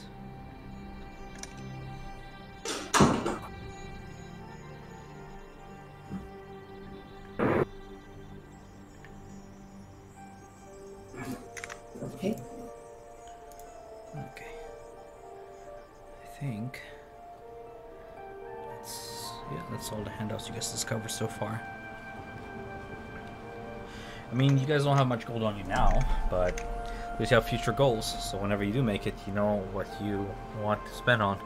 Some of you want to buy shinies, some of you want to buy oxen carts, some of you want to buy boots that will make you able to walk on coals. When we deal with that, what the fuck are they called? Mm-hmm. We'll get tons The Bandit of gold. Coalition. The Bandit Coalition The has Bandit been. Coalition, yeah. They're robbing people every day. They gotta be loaded. Yep. We're gonna be. You actually, those are the bandits you battle on the road. Those are the bandits who are calling out Chung all the time. Those, yeah, they're a repeating theme, it seems. I mean, you would know that Chungo, Well, highlight, right? the Chungo used to be in the Bandit Coalition, but he deserted before joining you guys. Yeah. Is this really the first time you're hearing about them? This is the first time we've heard their name. We had a general idea before that there were bandits who regularly attack Right. people on the streets. Fair enough. I thought we knew they were called the Coalition since session 1. Did we? I sort of said it during the whole world building bit that this is knowledge that you all know, because you guys live here. You've grown up. Doesn't matter where you're from. You've heard about it. But the Bandit Coalition, same as you, Lori, and know about 9/11. It's just history. Right. Mm-hmm. It's a calamity. There has been the Calamity Forest fires. There's been the Bandit Coalition going on for the last 30 years. A whole bunch of stuff. If you and I want to sit down later after the session and just talk about world building stuff, or if you have questions now, I can answer them while we wait for Trent. He's saying he went for P, but I'm pretty sure it's not P. Ooh. So knowing Trent, it's going to be like 15 minutes while he's dying. You went for a poopy. Get it? Ha ha ha. Yeah, I get it, yeah. So world building, if you have any questions, I can answer them now. Or if you want to converse about anything else, we can converse. That way we're not just all sitting here in How silence. accepted is magic? Magic is very much accepted. The only thing is that it is... I'm going to open the map for this to explain this. It is contained within the AVM. The AVM being a college of wizards of such. You can see it right over yonder on the map. Ah, yes. Up in the mountains. If you are born of magic, typically your parents would send you to the AVM to study, hone your magic. That way it's not random like Nevit's. Nevit's magic is very... He was born with it. He can control some of it, but a big part of it he can't control. There's forces in play that might be lethal, which is why most Birdfolk and Humblefolk who are gifted with magic are studying the AVM. You've already met Susan, for example, who got kicked out of the AVM, and now she's treated like a witch. So while magic is accepted, it must be controlled. See. Magic-shaped wood, magic-shaped elder heart, druidic magic helps heal the So scorched grove. what of people who obtain magic who were not at first magical? Like, they study the AVM. It's just like getting any other degree. People who are not born soldiers and want to become soldiers to go that profession path. People who want to become magicians. When you're born a child soldier and you're like, ah, yes, my profession calls. If you're of that family and you were born for that destiny, sure. But if you want to become a consul for the High Bird Council, or a help builders by levitating heavy lumber and stuff, you study in the AVM. If you want to help heal the scorched grove or do other services that heal the forest or speak to the trees, all that nature stuff, you join the Tenders. It's another faction of magicians and druids. Other than that, if you're just a renegade, the Magister of Winnowing Reach put it right, where if you're just a rogue magician, it's as dangerous as being a criminal. Mm-hmm. It is accepted. You'll have like magic items being sold all the time. You'll have magic resources being sold all the time. Most of them made in the AVM. Very centralized. Okay.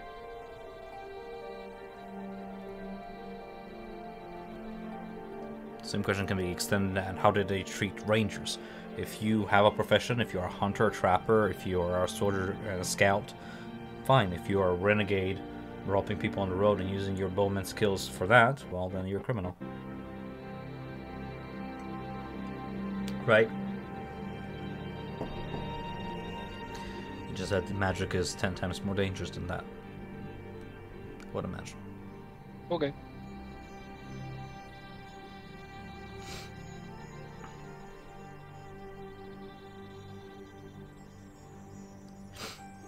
What do you think, Lorian? What do you think your character's up to in Baldur's Gate right now?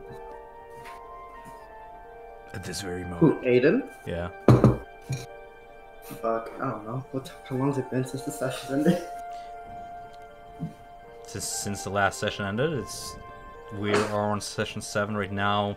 Every week, it's been like a month and a half. More. Probably just doing paperwork and stuff. You know. Exciting. I imagine he would have gotten all the things that he thought that he wanted to do done within like the first month, like getting rid of certain items, giving certain items to certain people, stuff like that. I imagine this shouldn't take more than a month to do. So at this point, it's like he's settling down.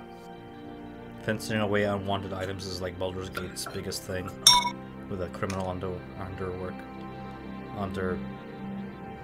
Oh, not even that. Like for example, the book, the Tears book.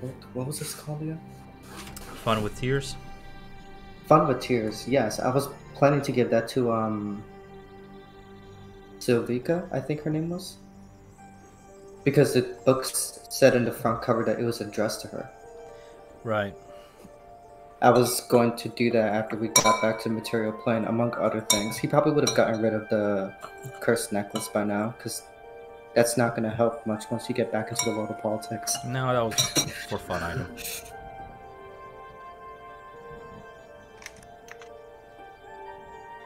Trent, dude. It's one hell of a fee. Maybe I would have hired Hector as a bodyguard by now. Who knows?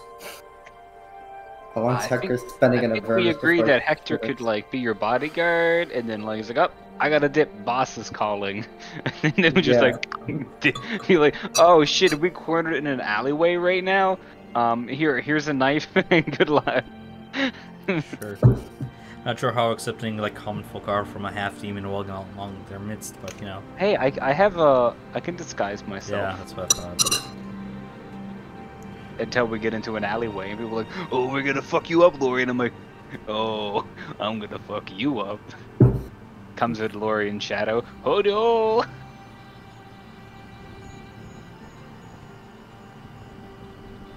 I wonder what Dorian's doing. Like 5 sessions ago, 5 campaigns ago. That's okay.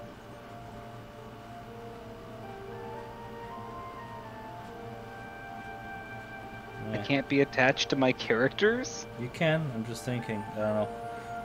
I'll probably continue the storyline rather than be like, where are they now? Because that story never ended. Yeah. Oh, jeez, poor. Well, at least Ashling's on a call too, so. I think Megan is done. I'm here. I've been here for a while. I'm doing the horrible thing, and I'm also working while playing D&D. Hello, I'm back. Okay. How was your poop? Listen, man, don't judge me just because I have. I judge normal. you harshly. You take 25 minutes of my session dying, I will judge you. No. Right. Back at it then. Daniel. So, finally, after your little shopping detour there, you reach the upper levels of Elderheart's Canopy. Climbing up a stairway leading up through the massive central pillar, you arrive at the Council Plaza.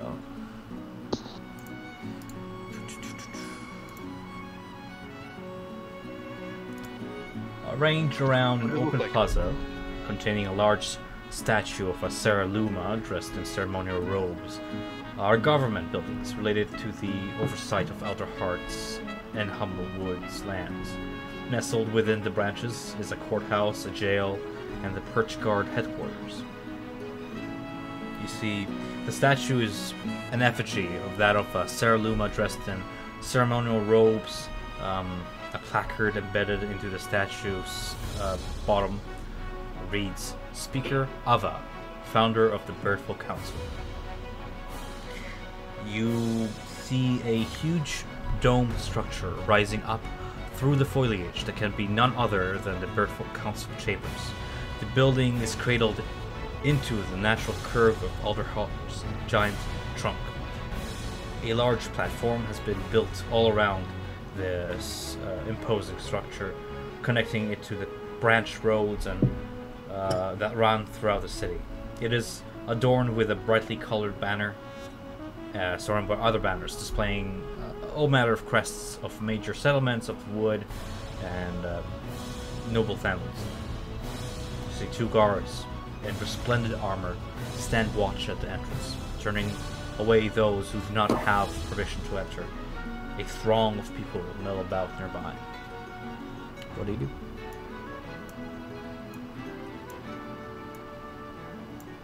What's the majority of the race looking like up here? A good mix of Humblefolk and Birdfolk alike. Not too many Mapachs, not too many Volpens. Mostly herbivores like the deer people and other Birdfolk.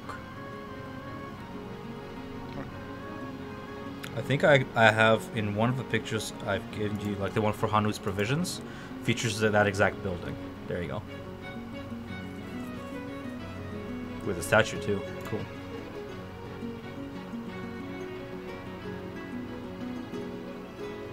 It's mostly Birdfolk, high society. Not too many. Nice. Yeah.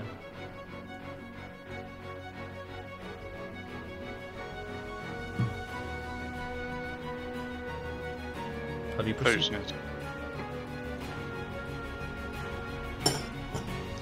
I guess we're gonna go up to the guards and present our paperwork. Yeah. Presenting your paperwork, the guard to your left roughly grabs the paperwork.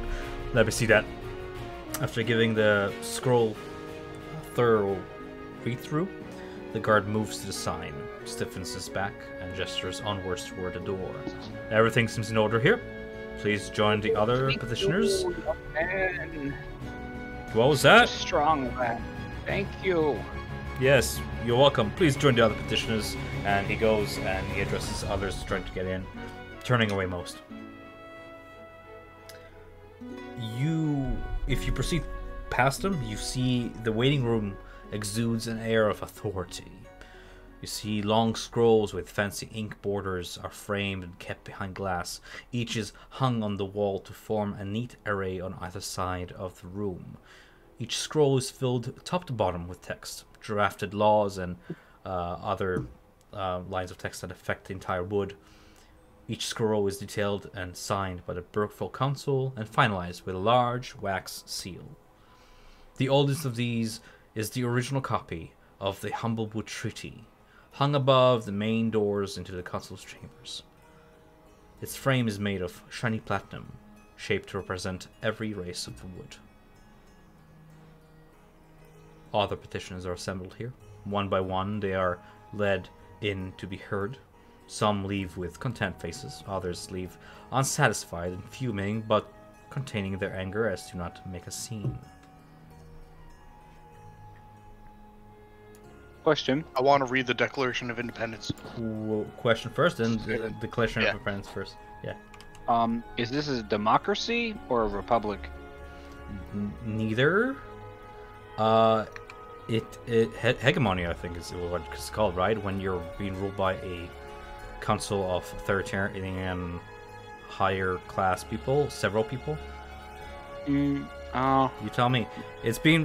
Humblewood is being ruled by a council of 5 people, 5 nobles. The people don't vote, so it's not a democracy or a republic, I would think. Okay. Hegemony. I believe it's pronounced hegemony. But yeah. I believe you're right. I just not my language. Yeah, it is hegemony, but nobody likes no one likes hegemony. Let's be real. Whatever it is called, it is a council of 5 birdfolk that rule all in Humblewood. Make all decisions, etc. They hear the people, contemplate, but in the end it's their call. Okay. Okay. So, Trent, Chungo approaches the Declaration of Independence. As I said, it is framed by this really fancy platinum frame that features all manner of living creatures and all the races of wood. It is, I mean, a very fair comparison to the United States Declaration of Independence. It is a treaty that a quick read-through will tell you is the reason why humble folk agreed not to eat each other, essentially, to leave at peace and forego the ways of the hunt and live in harmony with each other. Yeah. It's been signed years ago. Give it to me. Are you just trying to steal it to the Declaration of No. Independence? I'm gonna read it. Okay. Sure. So the general, Give me a moment. The general thing does appear to be hegemony, but I think it falls under either more of an oligarchy, Sure. or Oligarchy is like ruled by elders, right? perhaps an autocracy, an autocracy. Autocracy is one person, I think. I might be wrong on all fronts, and I'm full of shit. It can be one person or polity, like a Bogus. political entity of a group of people that have a collective identity, but that probably doesn't work. So perhaps an oligarchy, noble wealth, family ties.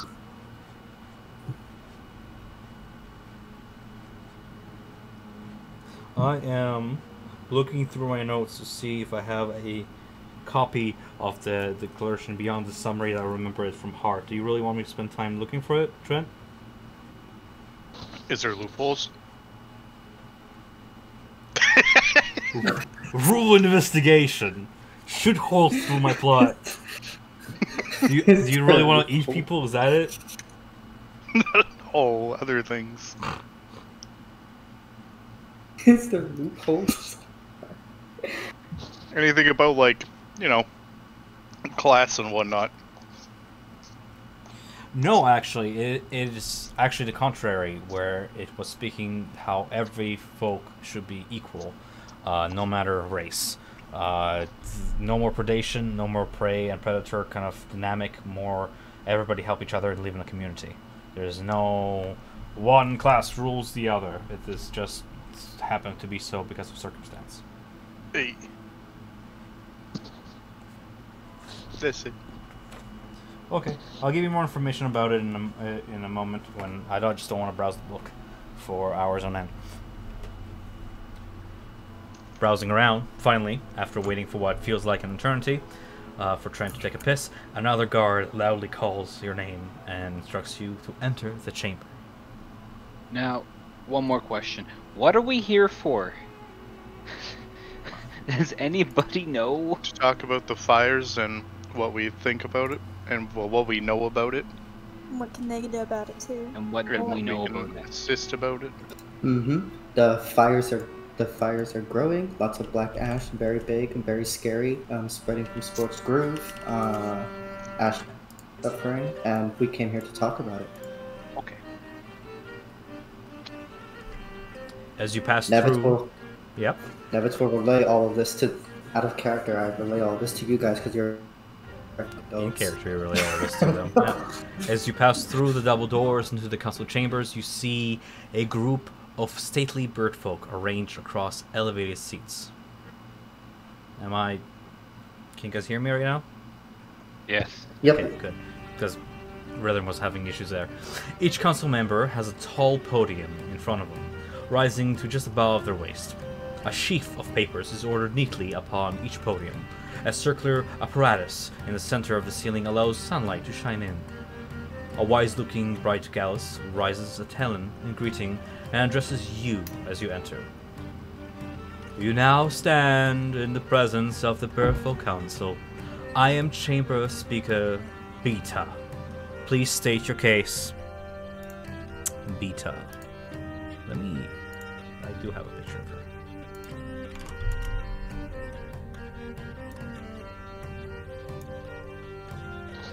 You people are better at words. Speak up! Nevitz will step forward, looking a bit nervous, and says, things are starting to get really bad outside. The fire and the smoke is spreading from the Scorched Grove. Ashborough is in danger. Ashborough is in danger? It's past. I think it's past the Ashborough Hills.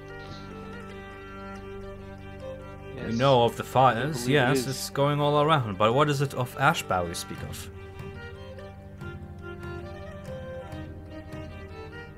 Ashborough's is burned down. That is... She closes her eyes for a moment. Unfortunate. It's another one. Another council member speaks. And a lot of... Well, you come here as asking for aid. We're so thinly stretched as is. Were there any survivors?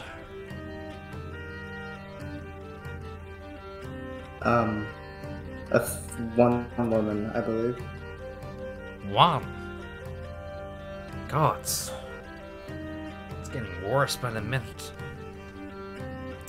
Peter speaks up. You see that We need to do something about it. The fires, they're very scary.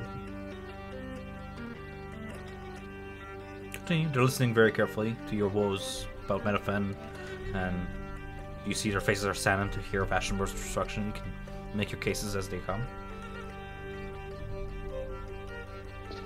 Jungle would like to know what you guys know of the fires. Well, we are aware of the spreading fires, but our primary concern is with the banditry, jeopardizing the big city and essential trading hubs. The bandit ranks have swelled as of late, and the Perch Guard can only be spread so thin. Without supplies, I'm afraid there isn't much we can do, besides help ourselves and our city. The bandits have been rallied, you see, by some fearsome leader, making them bolder than ever. Little is known about this new leader, but we were able to corroborate with our sources and know that she is a ruthless servant female named Benna Seridan, who holds a great hatred for all Alderhut. We also know that Alderhut could support more refugees, but we prefer to remain cautious in these difficult times. The fires keep spreading, and after all, if all the refugees are allowed to enter, how long before the city runs out of food and other essential resources? Most troubling indeed, all this. We must confer with Ashenborough added to the numbers. We must confer amongst ourselves, yes. If these bandits were to stop raiding people in the streets and stealing their supplies, could you divert more efforts to help with the fight? Surely, without the banditry being a concern, we would be able to send more supplies out and help the people, of course.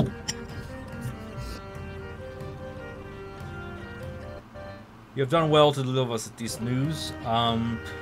We'll confirm amongst ourselves, and we will send word to meet with the party again, say tomorrow afternoon, to see what aid we can offer to send to Meadowfen at this time.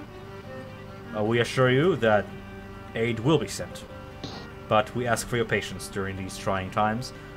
Sending a cart of supplies along bandit-ridden roads will not be easy, and any guard we send as an escort will mean less protection to the Elderites. Okay. We'll be back here tomorrow afternoon. We will send word. Where is it that you're staying? My head's a deck. What were you We saying? are down in the lower quarter. We need to send somebody to find you. If you could be more specific as to where exactly you're staying, that would really expedite things. I don't remember the name of the inn. Blushing tankard. Blushing Tankard. Squints a little bit. Fair enough. We'll send 3 people just in case. Until then, unless you have any other issues to report or anything else to say to the High Council. Before we leave, I would say that I would consider enlisting the help of adventurers in dealing with the banditry. Perhaps That'd be up. extrajudiciary powers extended to people that are not beholden to the communal law could expedite your issues. Are you suggesting people who are willing to commit crimes? I'm suggesting people that have the authority of the council but not are fully hindered by law could deal with the matter promptly. Are you and insinuating swiftly. that these so-called adventurers are not hindered to the law? I mean, they are, but if you give them permission to not be hindered by the law. Then we will have chaos, and we're no better than the brigands which we are fighting. I think the bandits have already brought the chaos to your borders. Time to bring the chaos to the bandits. Looks over to an especially elderly-looking Strig in the corner, who gives her squint back. Sounds a bit like you when you were here 20 years ago, sitting in that seat. We will consider your word. Now, unless you have any other issues to arise with the council, we have plenty of other patrons at our doors.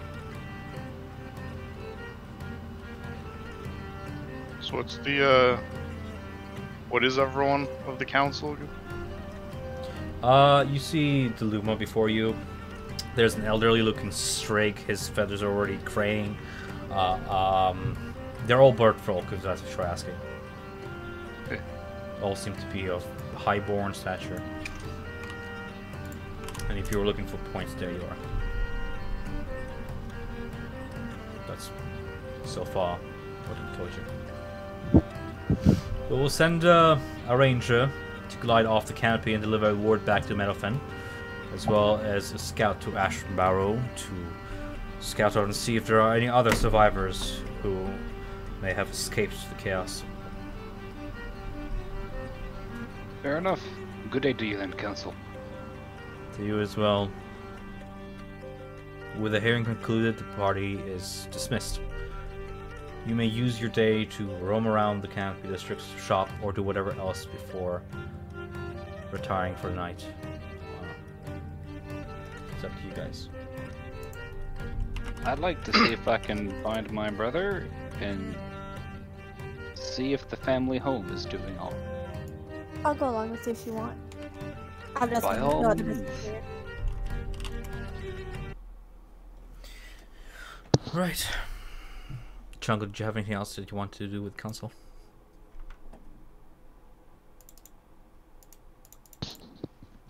No, No? That music was so good. because I honestly. forgot about everything I was thinking about during the week. That's what I figured. Okay. Well, Yeah. you'll remember it later. We talk to them again yeah. tomorrow, so Right. You eventually find your brother, Pavo. He's located in the same checkpoint that he is. Sort of lax back and half napping since he has a night shift coming up. Where are you, Magnus, you magnificent bastard?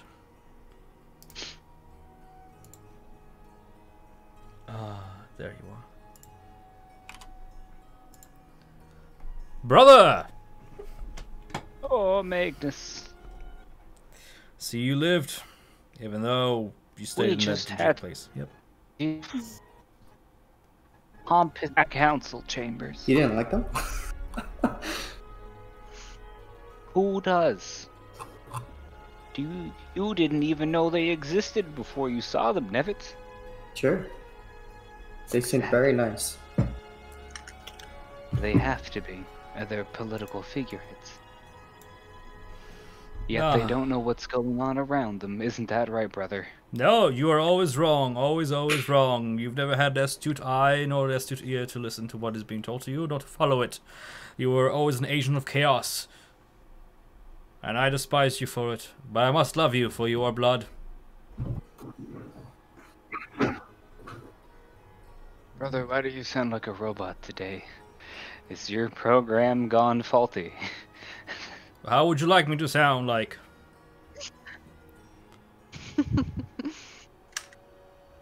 I came to see how the house was doing. The house. My house. My residence, I assure you, is in splendor.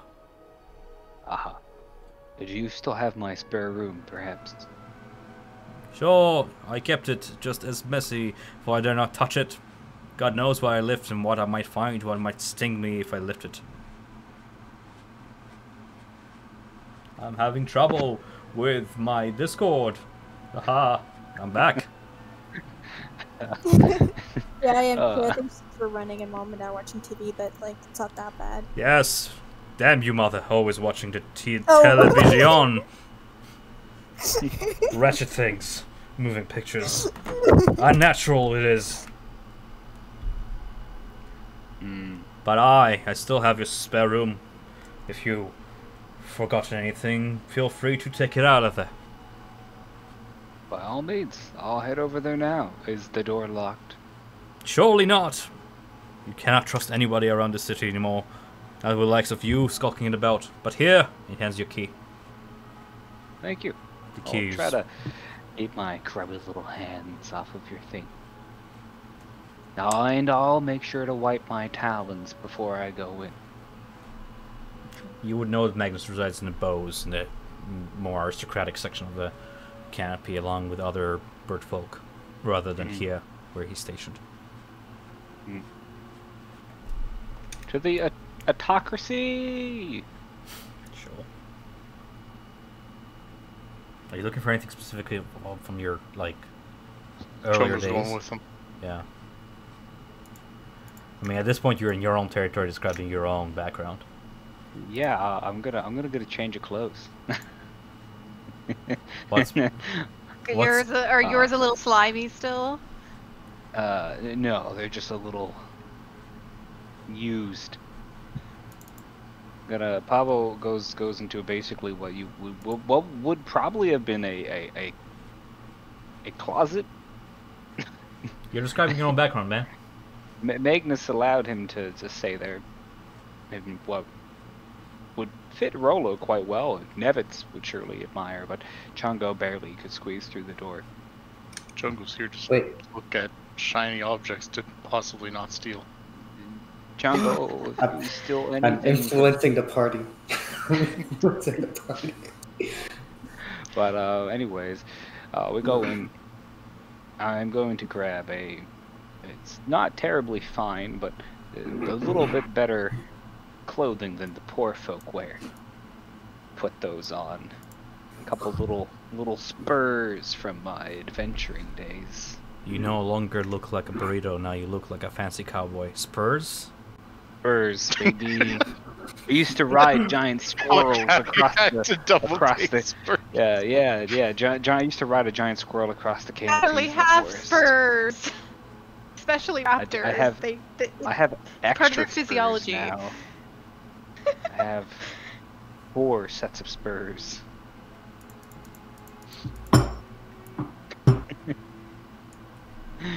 I take a religious book and a gotta have small my Bible. Journal. I have my Bible. Bible. What do you worship? Rhea? Canera? Jesus? Jesus. I worship Bahamut. Now we have dragons, see? Dungeons and Dragons, Trent. there we go. Right. I open up my sock drawer, and I pull out... Ew. I know, you're gross. like, socks? He doesn't wear socks, you're right, but Magnus never realized in he a never wore drawer, socks. not under your bed, just randomly scattered? Weird. The sock drawer. Open. I shove some socks aside and take out a hollow bottom, and in lies a small case. I open it up, and there is a gun. No, kidding. There is an ivory pipe, and that belonged to my father. I exchange. Yeah, I can't just give myself a gun. No. Yes, from the vigil. I put the gun in the pipe in my mouth. It's a gun pipe. It's a I put it gun in my pipe.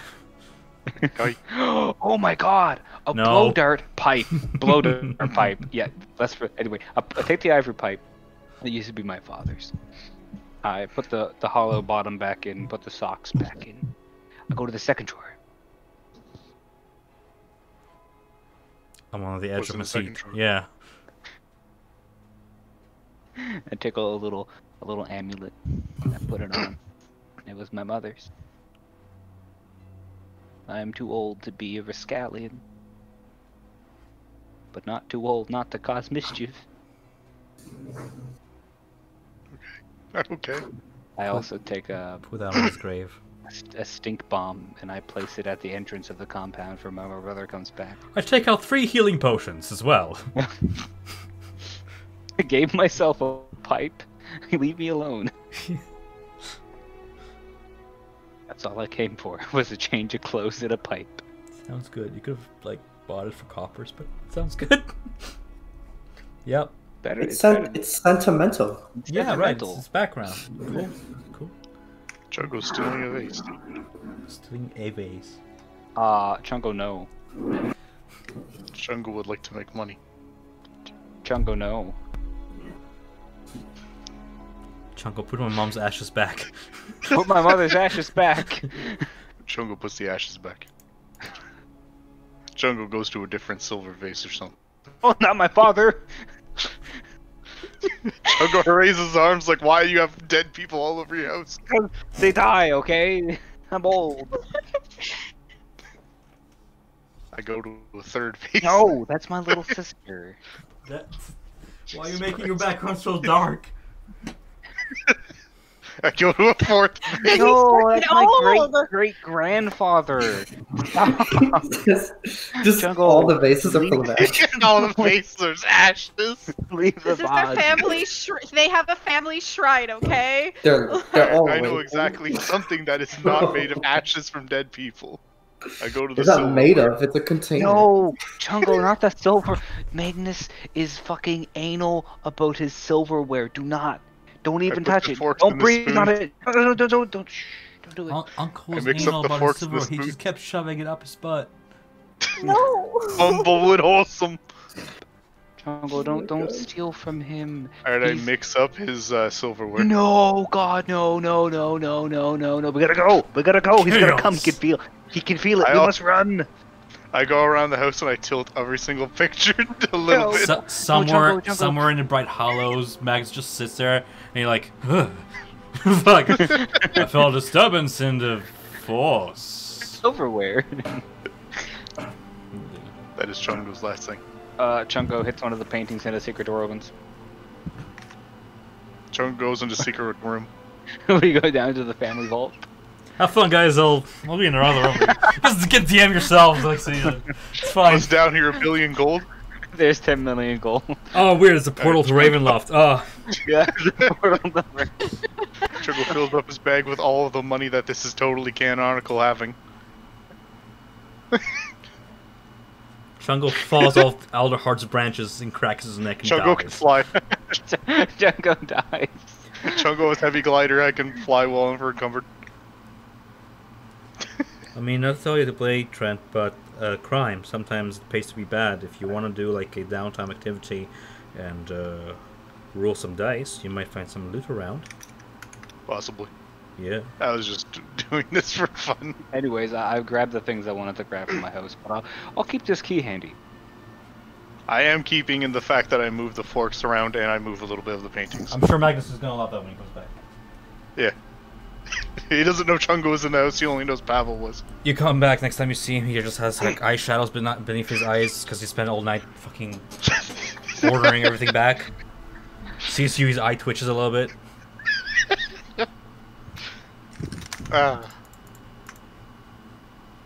Family matters. I make sure to lock the door on my way out. Does he have a spare key? Like, as in, does Magnus have? What? No, but I'm going to take the key back. Yeah. Okay. I was like, just lock him out of his house too. My house now, Magnus. Tom's frozen again. I'm here. Are you sure? Yes. Alright. Is my face frozen on your end? It was. Was it a good face? No. No. Yeah, Bunch of just something like squares. that. They resoundingly agree. God, Florian, that desk hates you. Did that sound loud to you guys? Well, I just lightly tapped it. Yeah, bro, it sounded like you went like slammed you it. mashed it.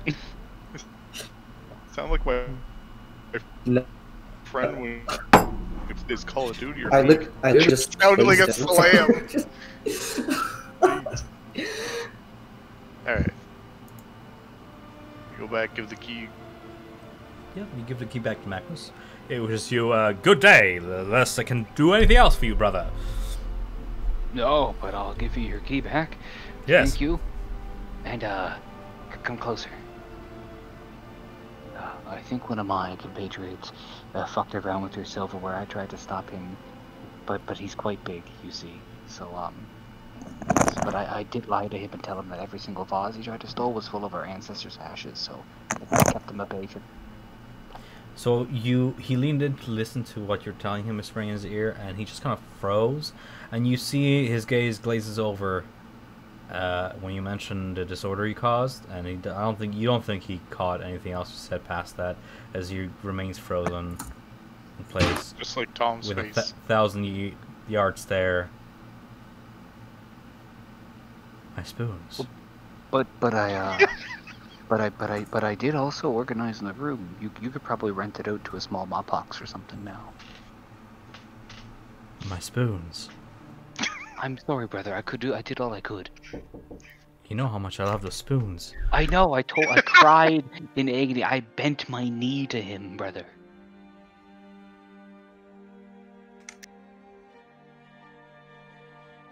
We can see you Tom looks like RPing outside of the game.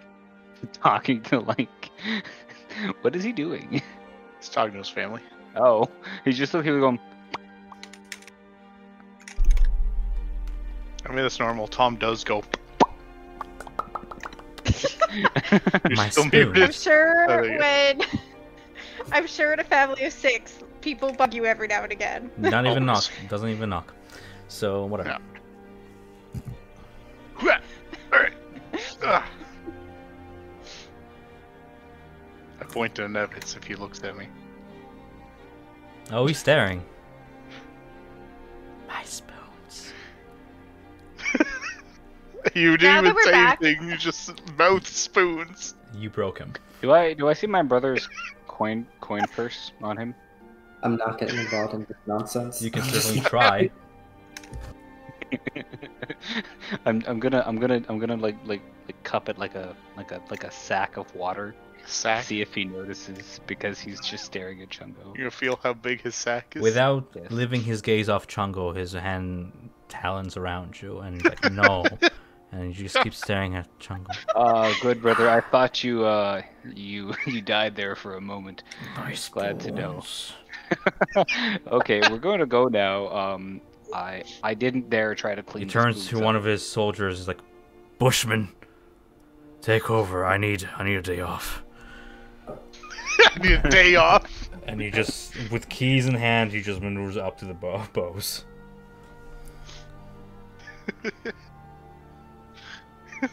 Bushman, the guard, takes over, and he's just like, hi. Bushman, Yay. how old are Look you? how big his sack is. I'm 16. You're 16. Oh Yee. God. Yeet. You know, Magnus is my brother, so. That's cool. He's a Yeah, cool he guy. likes- He's a really cool guy. Yeah, he likes spoons. Does he? Yeah, you should go buy him the most expensive spoon you can get your hands Right on. now? He would love it. Yeah, right now. Right now. Okay. Right. Turns Yeah. and goes toward the market. There's nobody at the post anymore. Oh no! I'd like to look inside the little post office. At the post. What do they got? Post office? Like the The small guard post, shack? yeah. Yeah, the guard post. I mean, it's more a stairway up to the watch where they look around during the night. There's not like a guard house per se. It's just stairs up to either side, and where there's a mechanism for the gates that goes up and down. I'm gonna make like the third step up, wiggly. Like when you step on it, you're gonna like in the ball. I'm gonna kill somebody, but okay. Can I go? Is there a chair up top? Yeah. Alright, I'm gonna make it so that one leg is always just a little bit shorter. You take your knife, dagger, or whatever, you chip at it with your club. I don't fucking know. Scrape at it long enough until like eventually it's just like, just ain't right. Just ain't right. Why are we doing this? Magnus is gonna come back, eyes twitching, go out and take a sit down, like, no! Falls down the stairs, goes to go back up them, hits my step, falls again. Sure, you know what? It's in my notes now. Sure, that won't have like I don't wanna hurt butterfly effect consequence later. I just want to annoy him. I just want to mildly inconvenience this person. I have no mischief at the guard post. While these guys are doing whatever shenanigans they're up to, I go and find a lower tier blacksmith to buy myself just some regular greaves, because I'm sure they'll be much more better priced. Sure. You find some. It looks like a second-hand store, hand-me-down, lightly used armor kind of store. Perhaps some family heirlooms, perhaps they've been stolen off somebody.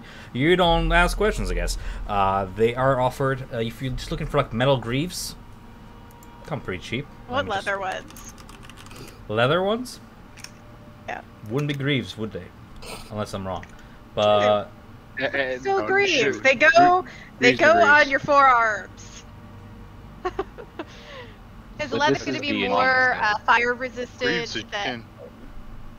Well, just because naturally. Greaves aren't greaves boots?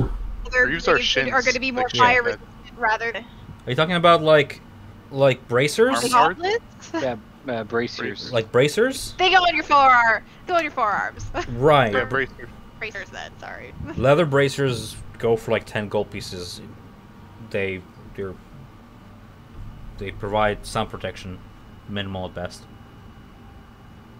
They come studded as well for 4 or 5 gold pieces that provide a little bit more armor. But what are you wearing right now? Actually, I'm wondering in comparison on your character sheet. I just have. People who don't put armor at the top of their inventory. I think you're the one who put in armor, which was just all my base armor. So let's see, what do I? God, I think I just have basic leather armor. Yeah, just leather armor. Yeah, so that would include just. I don't know what that consists the best of. they can do is probably stud it a little bit to give you like another point of armor class. For a measly 45 gold pieces, they'll stud it. Not really what I wanted it for, though. Fire resistance, maintain stealth. It's not magical, it's pretty mundane. Well, I want it.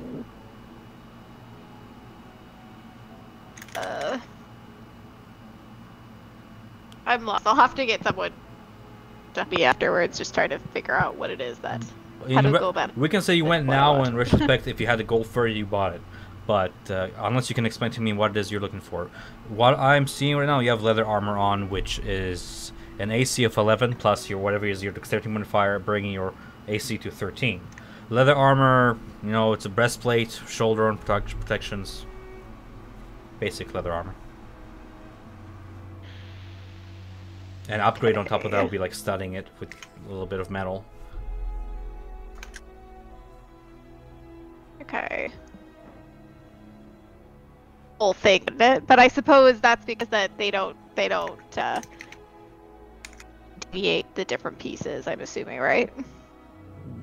I mean, there's no point of me doing that from a statistics point of view, but for flavor, I can say they did. Yeah. It's not gonna. If you're doing this for the sake of armor class, or are you doing this for the sake of flavor? Probably flavor. I just wanna have it that now that my whip is a fire whip. It doesn't harm me, you know that, right? That I. You do realize that in the description I said that Really? fire does not harm you, yes? Oh, okay. Never mind then. Cool. Anybody else? No, While Chungo and Pablo are doing their thing, I start tugging Rolo, on tugging Rolo's arm and say like, I wanna go to bed.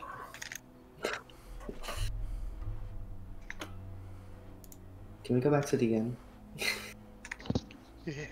I also gotta go to bed soon, IRL. So. Oh. I had So like it's 9. gonna be a oh, shopping 10. session? Yeah. I was gonna say, hey, go to bed earlier than my Where's dad. the probably. shop? Well, I mean, I get up at 4 a.m. So. And I got school tomorrow too. Oh, I'm down guess. for whatever. Do you guys want to call it a session? That's probably a Go good to bed idea. and call it a session. I'm sorry, Tom. We'll do better. It's fine. I Fuck no, all I with get your that. face. It's everything I wanted. It's fine. Hey, listen, man. We a shaved good off some session, legs it's on a good, it's chair. fine. Right. I made up my own backstory. Yeah, we messed around with some I got silverware on an OCD. Yeah. We went and bathed. We'll start We next talked to the session with council. a council meeting. There. Problem solved. No, we start the next session waking up. Woohoo. In the council meeting because they In the abducted us. council meeting. Because it dragged you from your beds. Oh, you partied all night, got drunk, and then the next morning. Oh you my were god, in a we wake council up chamber in the and council chambers no one before knows they where walk you are in. while you're there.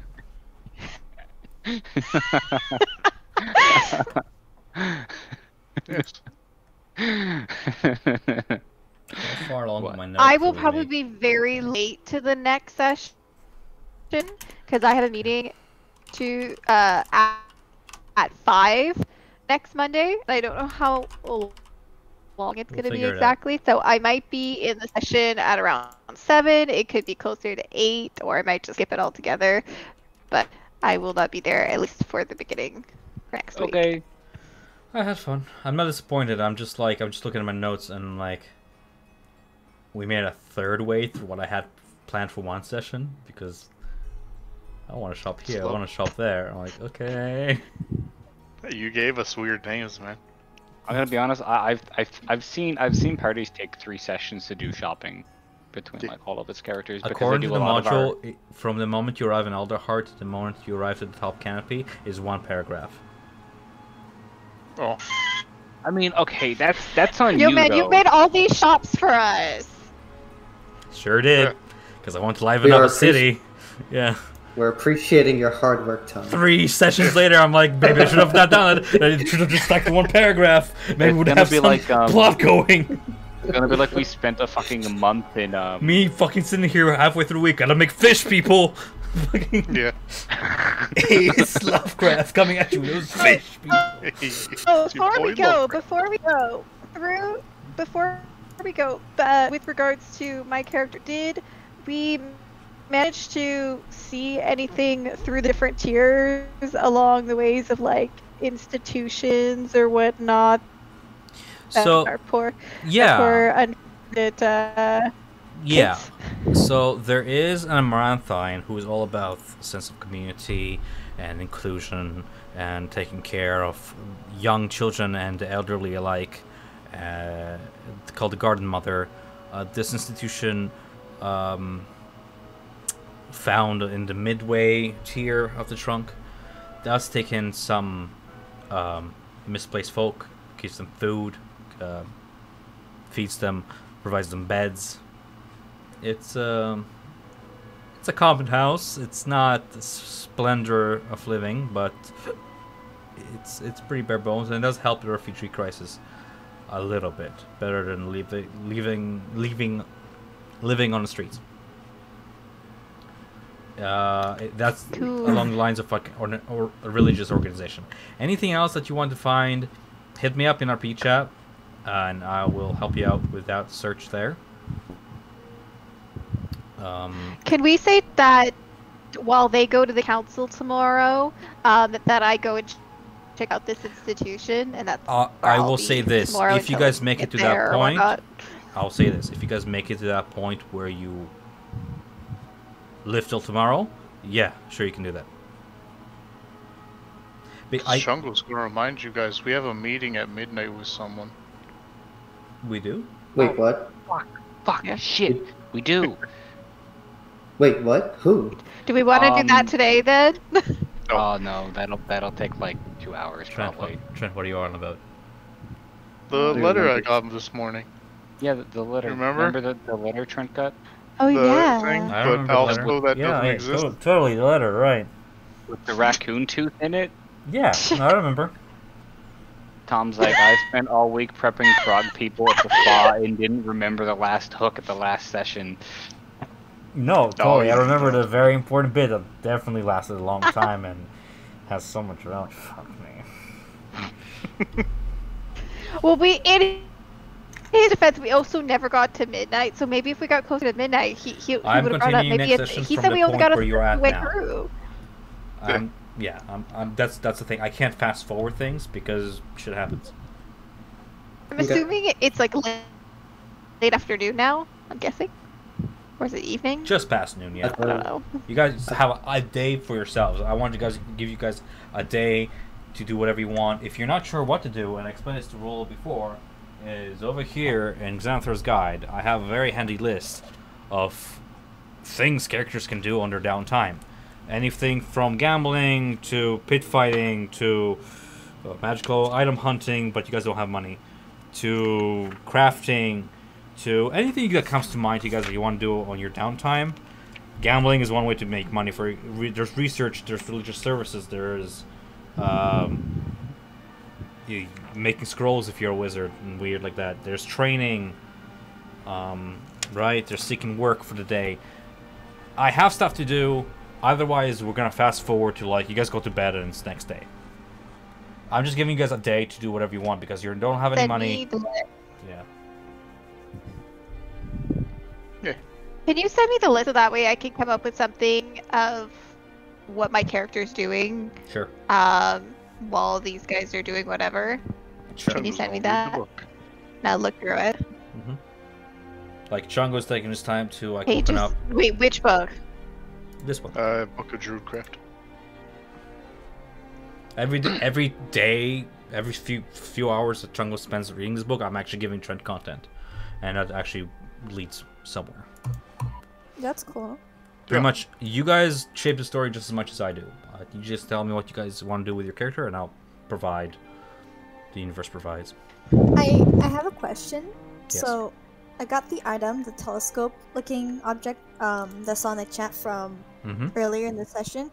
Is it like special? Or is it just a regular telescope? It is very special, and if you spend an hour or two into it, which I assume that Roll does, either during the bathhouse scene or sometime during the day, here you go. Okay. Yeah. Okay. A little thank you from you know who. This going here. When it comes to like training and whatnot, how long does it take? Like, for example, like if I wanted to go and do some training with my whip, how long would it take before I became proficient in it? Proficient? It takes weeks of training. Just as realism is. That's usually long downtime, not so much as a day. You pay a trainer to train you for a few weeks, and then you can add your proficiency bonus to your rules, which is like a +3 bonus, which is crazy. And just gets better as you level up. Yeah. I'm pretty sure it's 2. What? It's whatever your proficiency bonus is. Yes. It's 2 for now. Yeah, level 2. I forget that we're now. I think online it's 2. Yeah. Either way, proficiency is insane and it's good.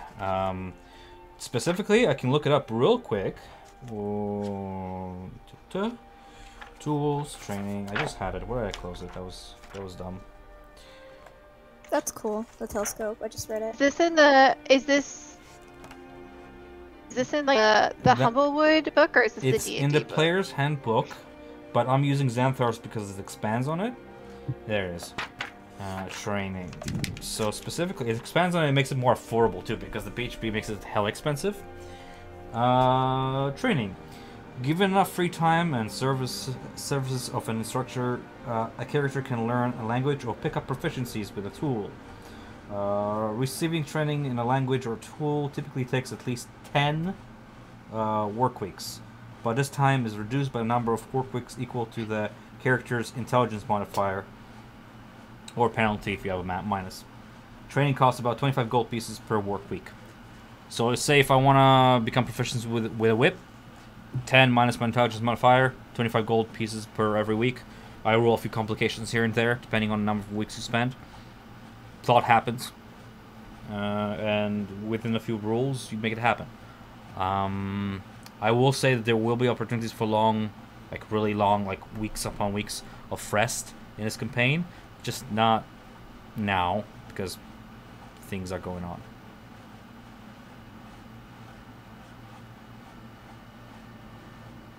Complications will arise while the training typically involves the teacher. Every 10 work weeks spent in training brings 10% chance of complications. That's like more like my side of things. But yeah. I'd really love to see the see what the options are, because that would not only just for while I'm away I can say I was doing something, but also just in general for future. Just working my way in reverse alphabetical order here. Wages. Work. When all else fails, an adventurer can turn to an honest trade to earn a living. Yada yada. Training, work, selling magical items, scribing a spell scroll, research into like anything you want to find out. Religious services, relaxation, pit fighting, gambling, crime. Because that turned out so well for more last campaign. Magic item crafting, carousing, buying magic items, and others.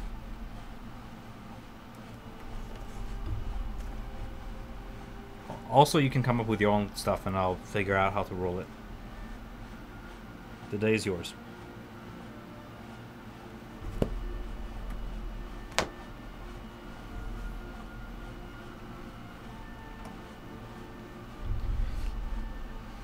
Anyway. Probably tell by the fact that I was working while doing this session this week, and it's just going to be hell. That's fine. I mean, worst case scenario, if you can't make it, I'll probably skip session. We'll see. But we'll figure it out closer to the date. Until then, thank you for hanging out. I'll be still here if anybody wants to hang post-session. I think Trent just messaged me telling me he's gonna go. Yep. Sounds like Trent's gotta go to sleep. He's gotta work I tomorrow. gotta go to bed soon. Yeah. Goodbye, I'm friends. just reading the Well, book. Goodbye. thanks for joining me. See you. I'll Thanks, be here. everybody. I'm just gonna stop the recording now.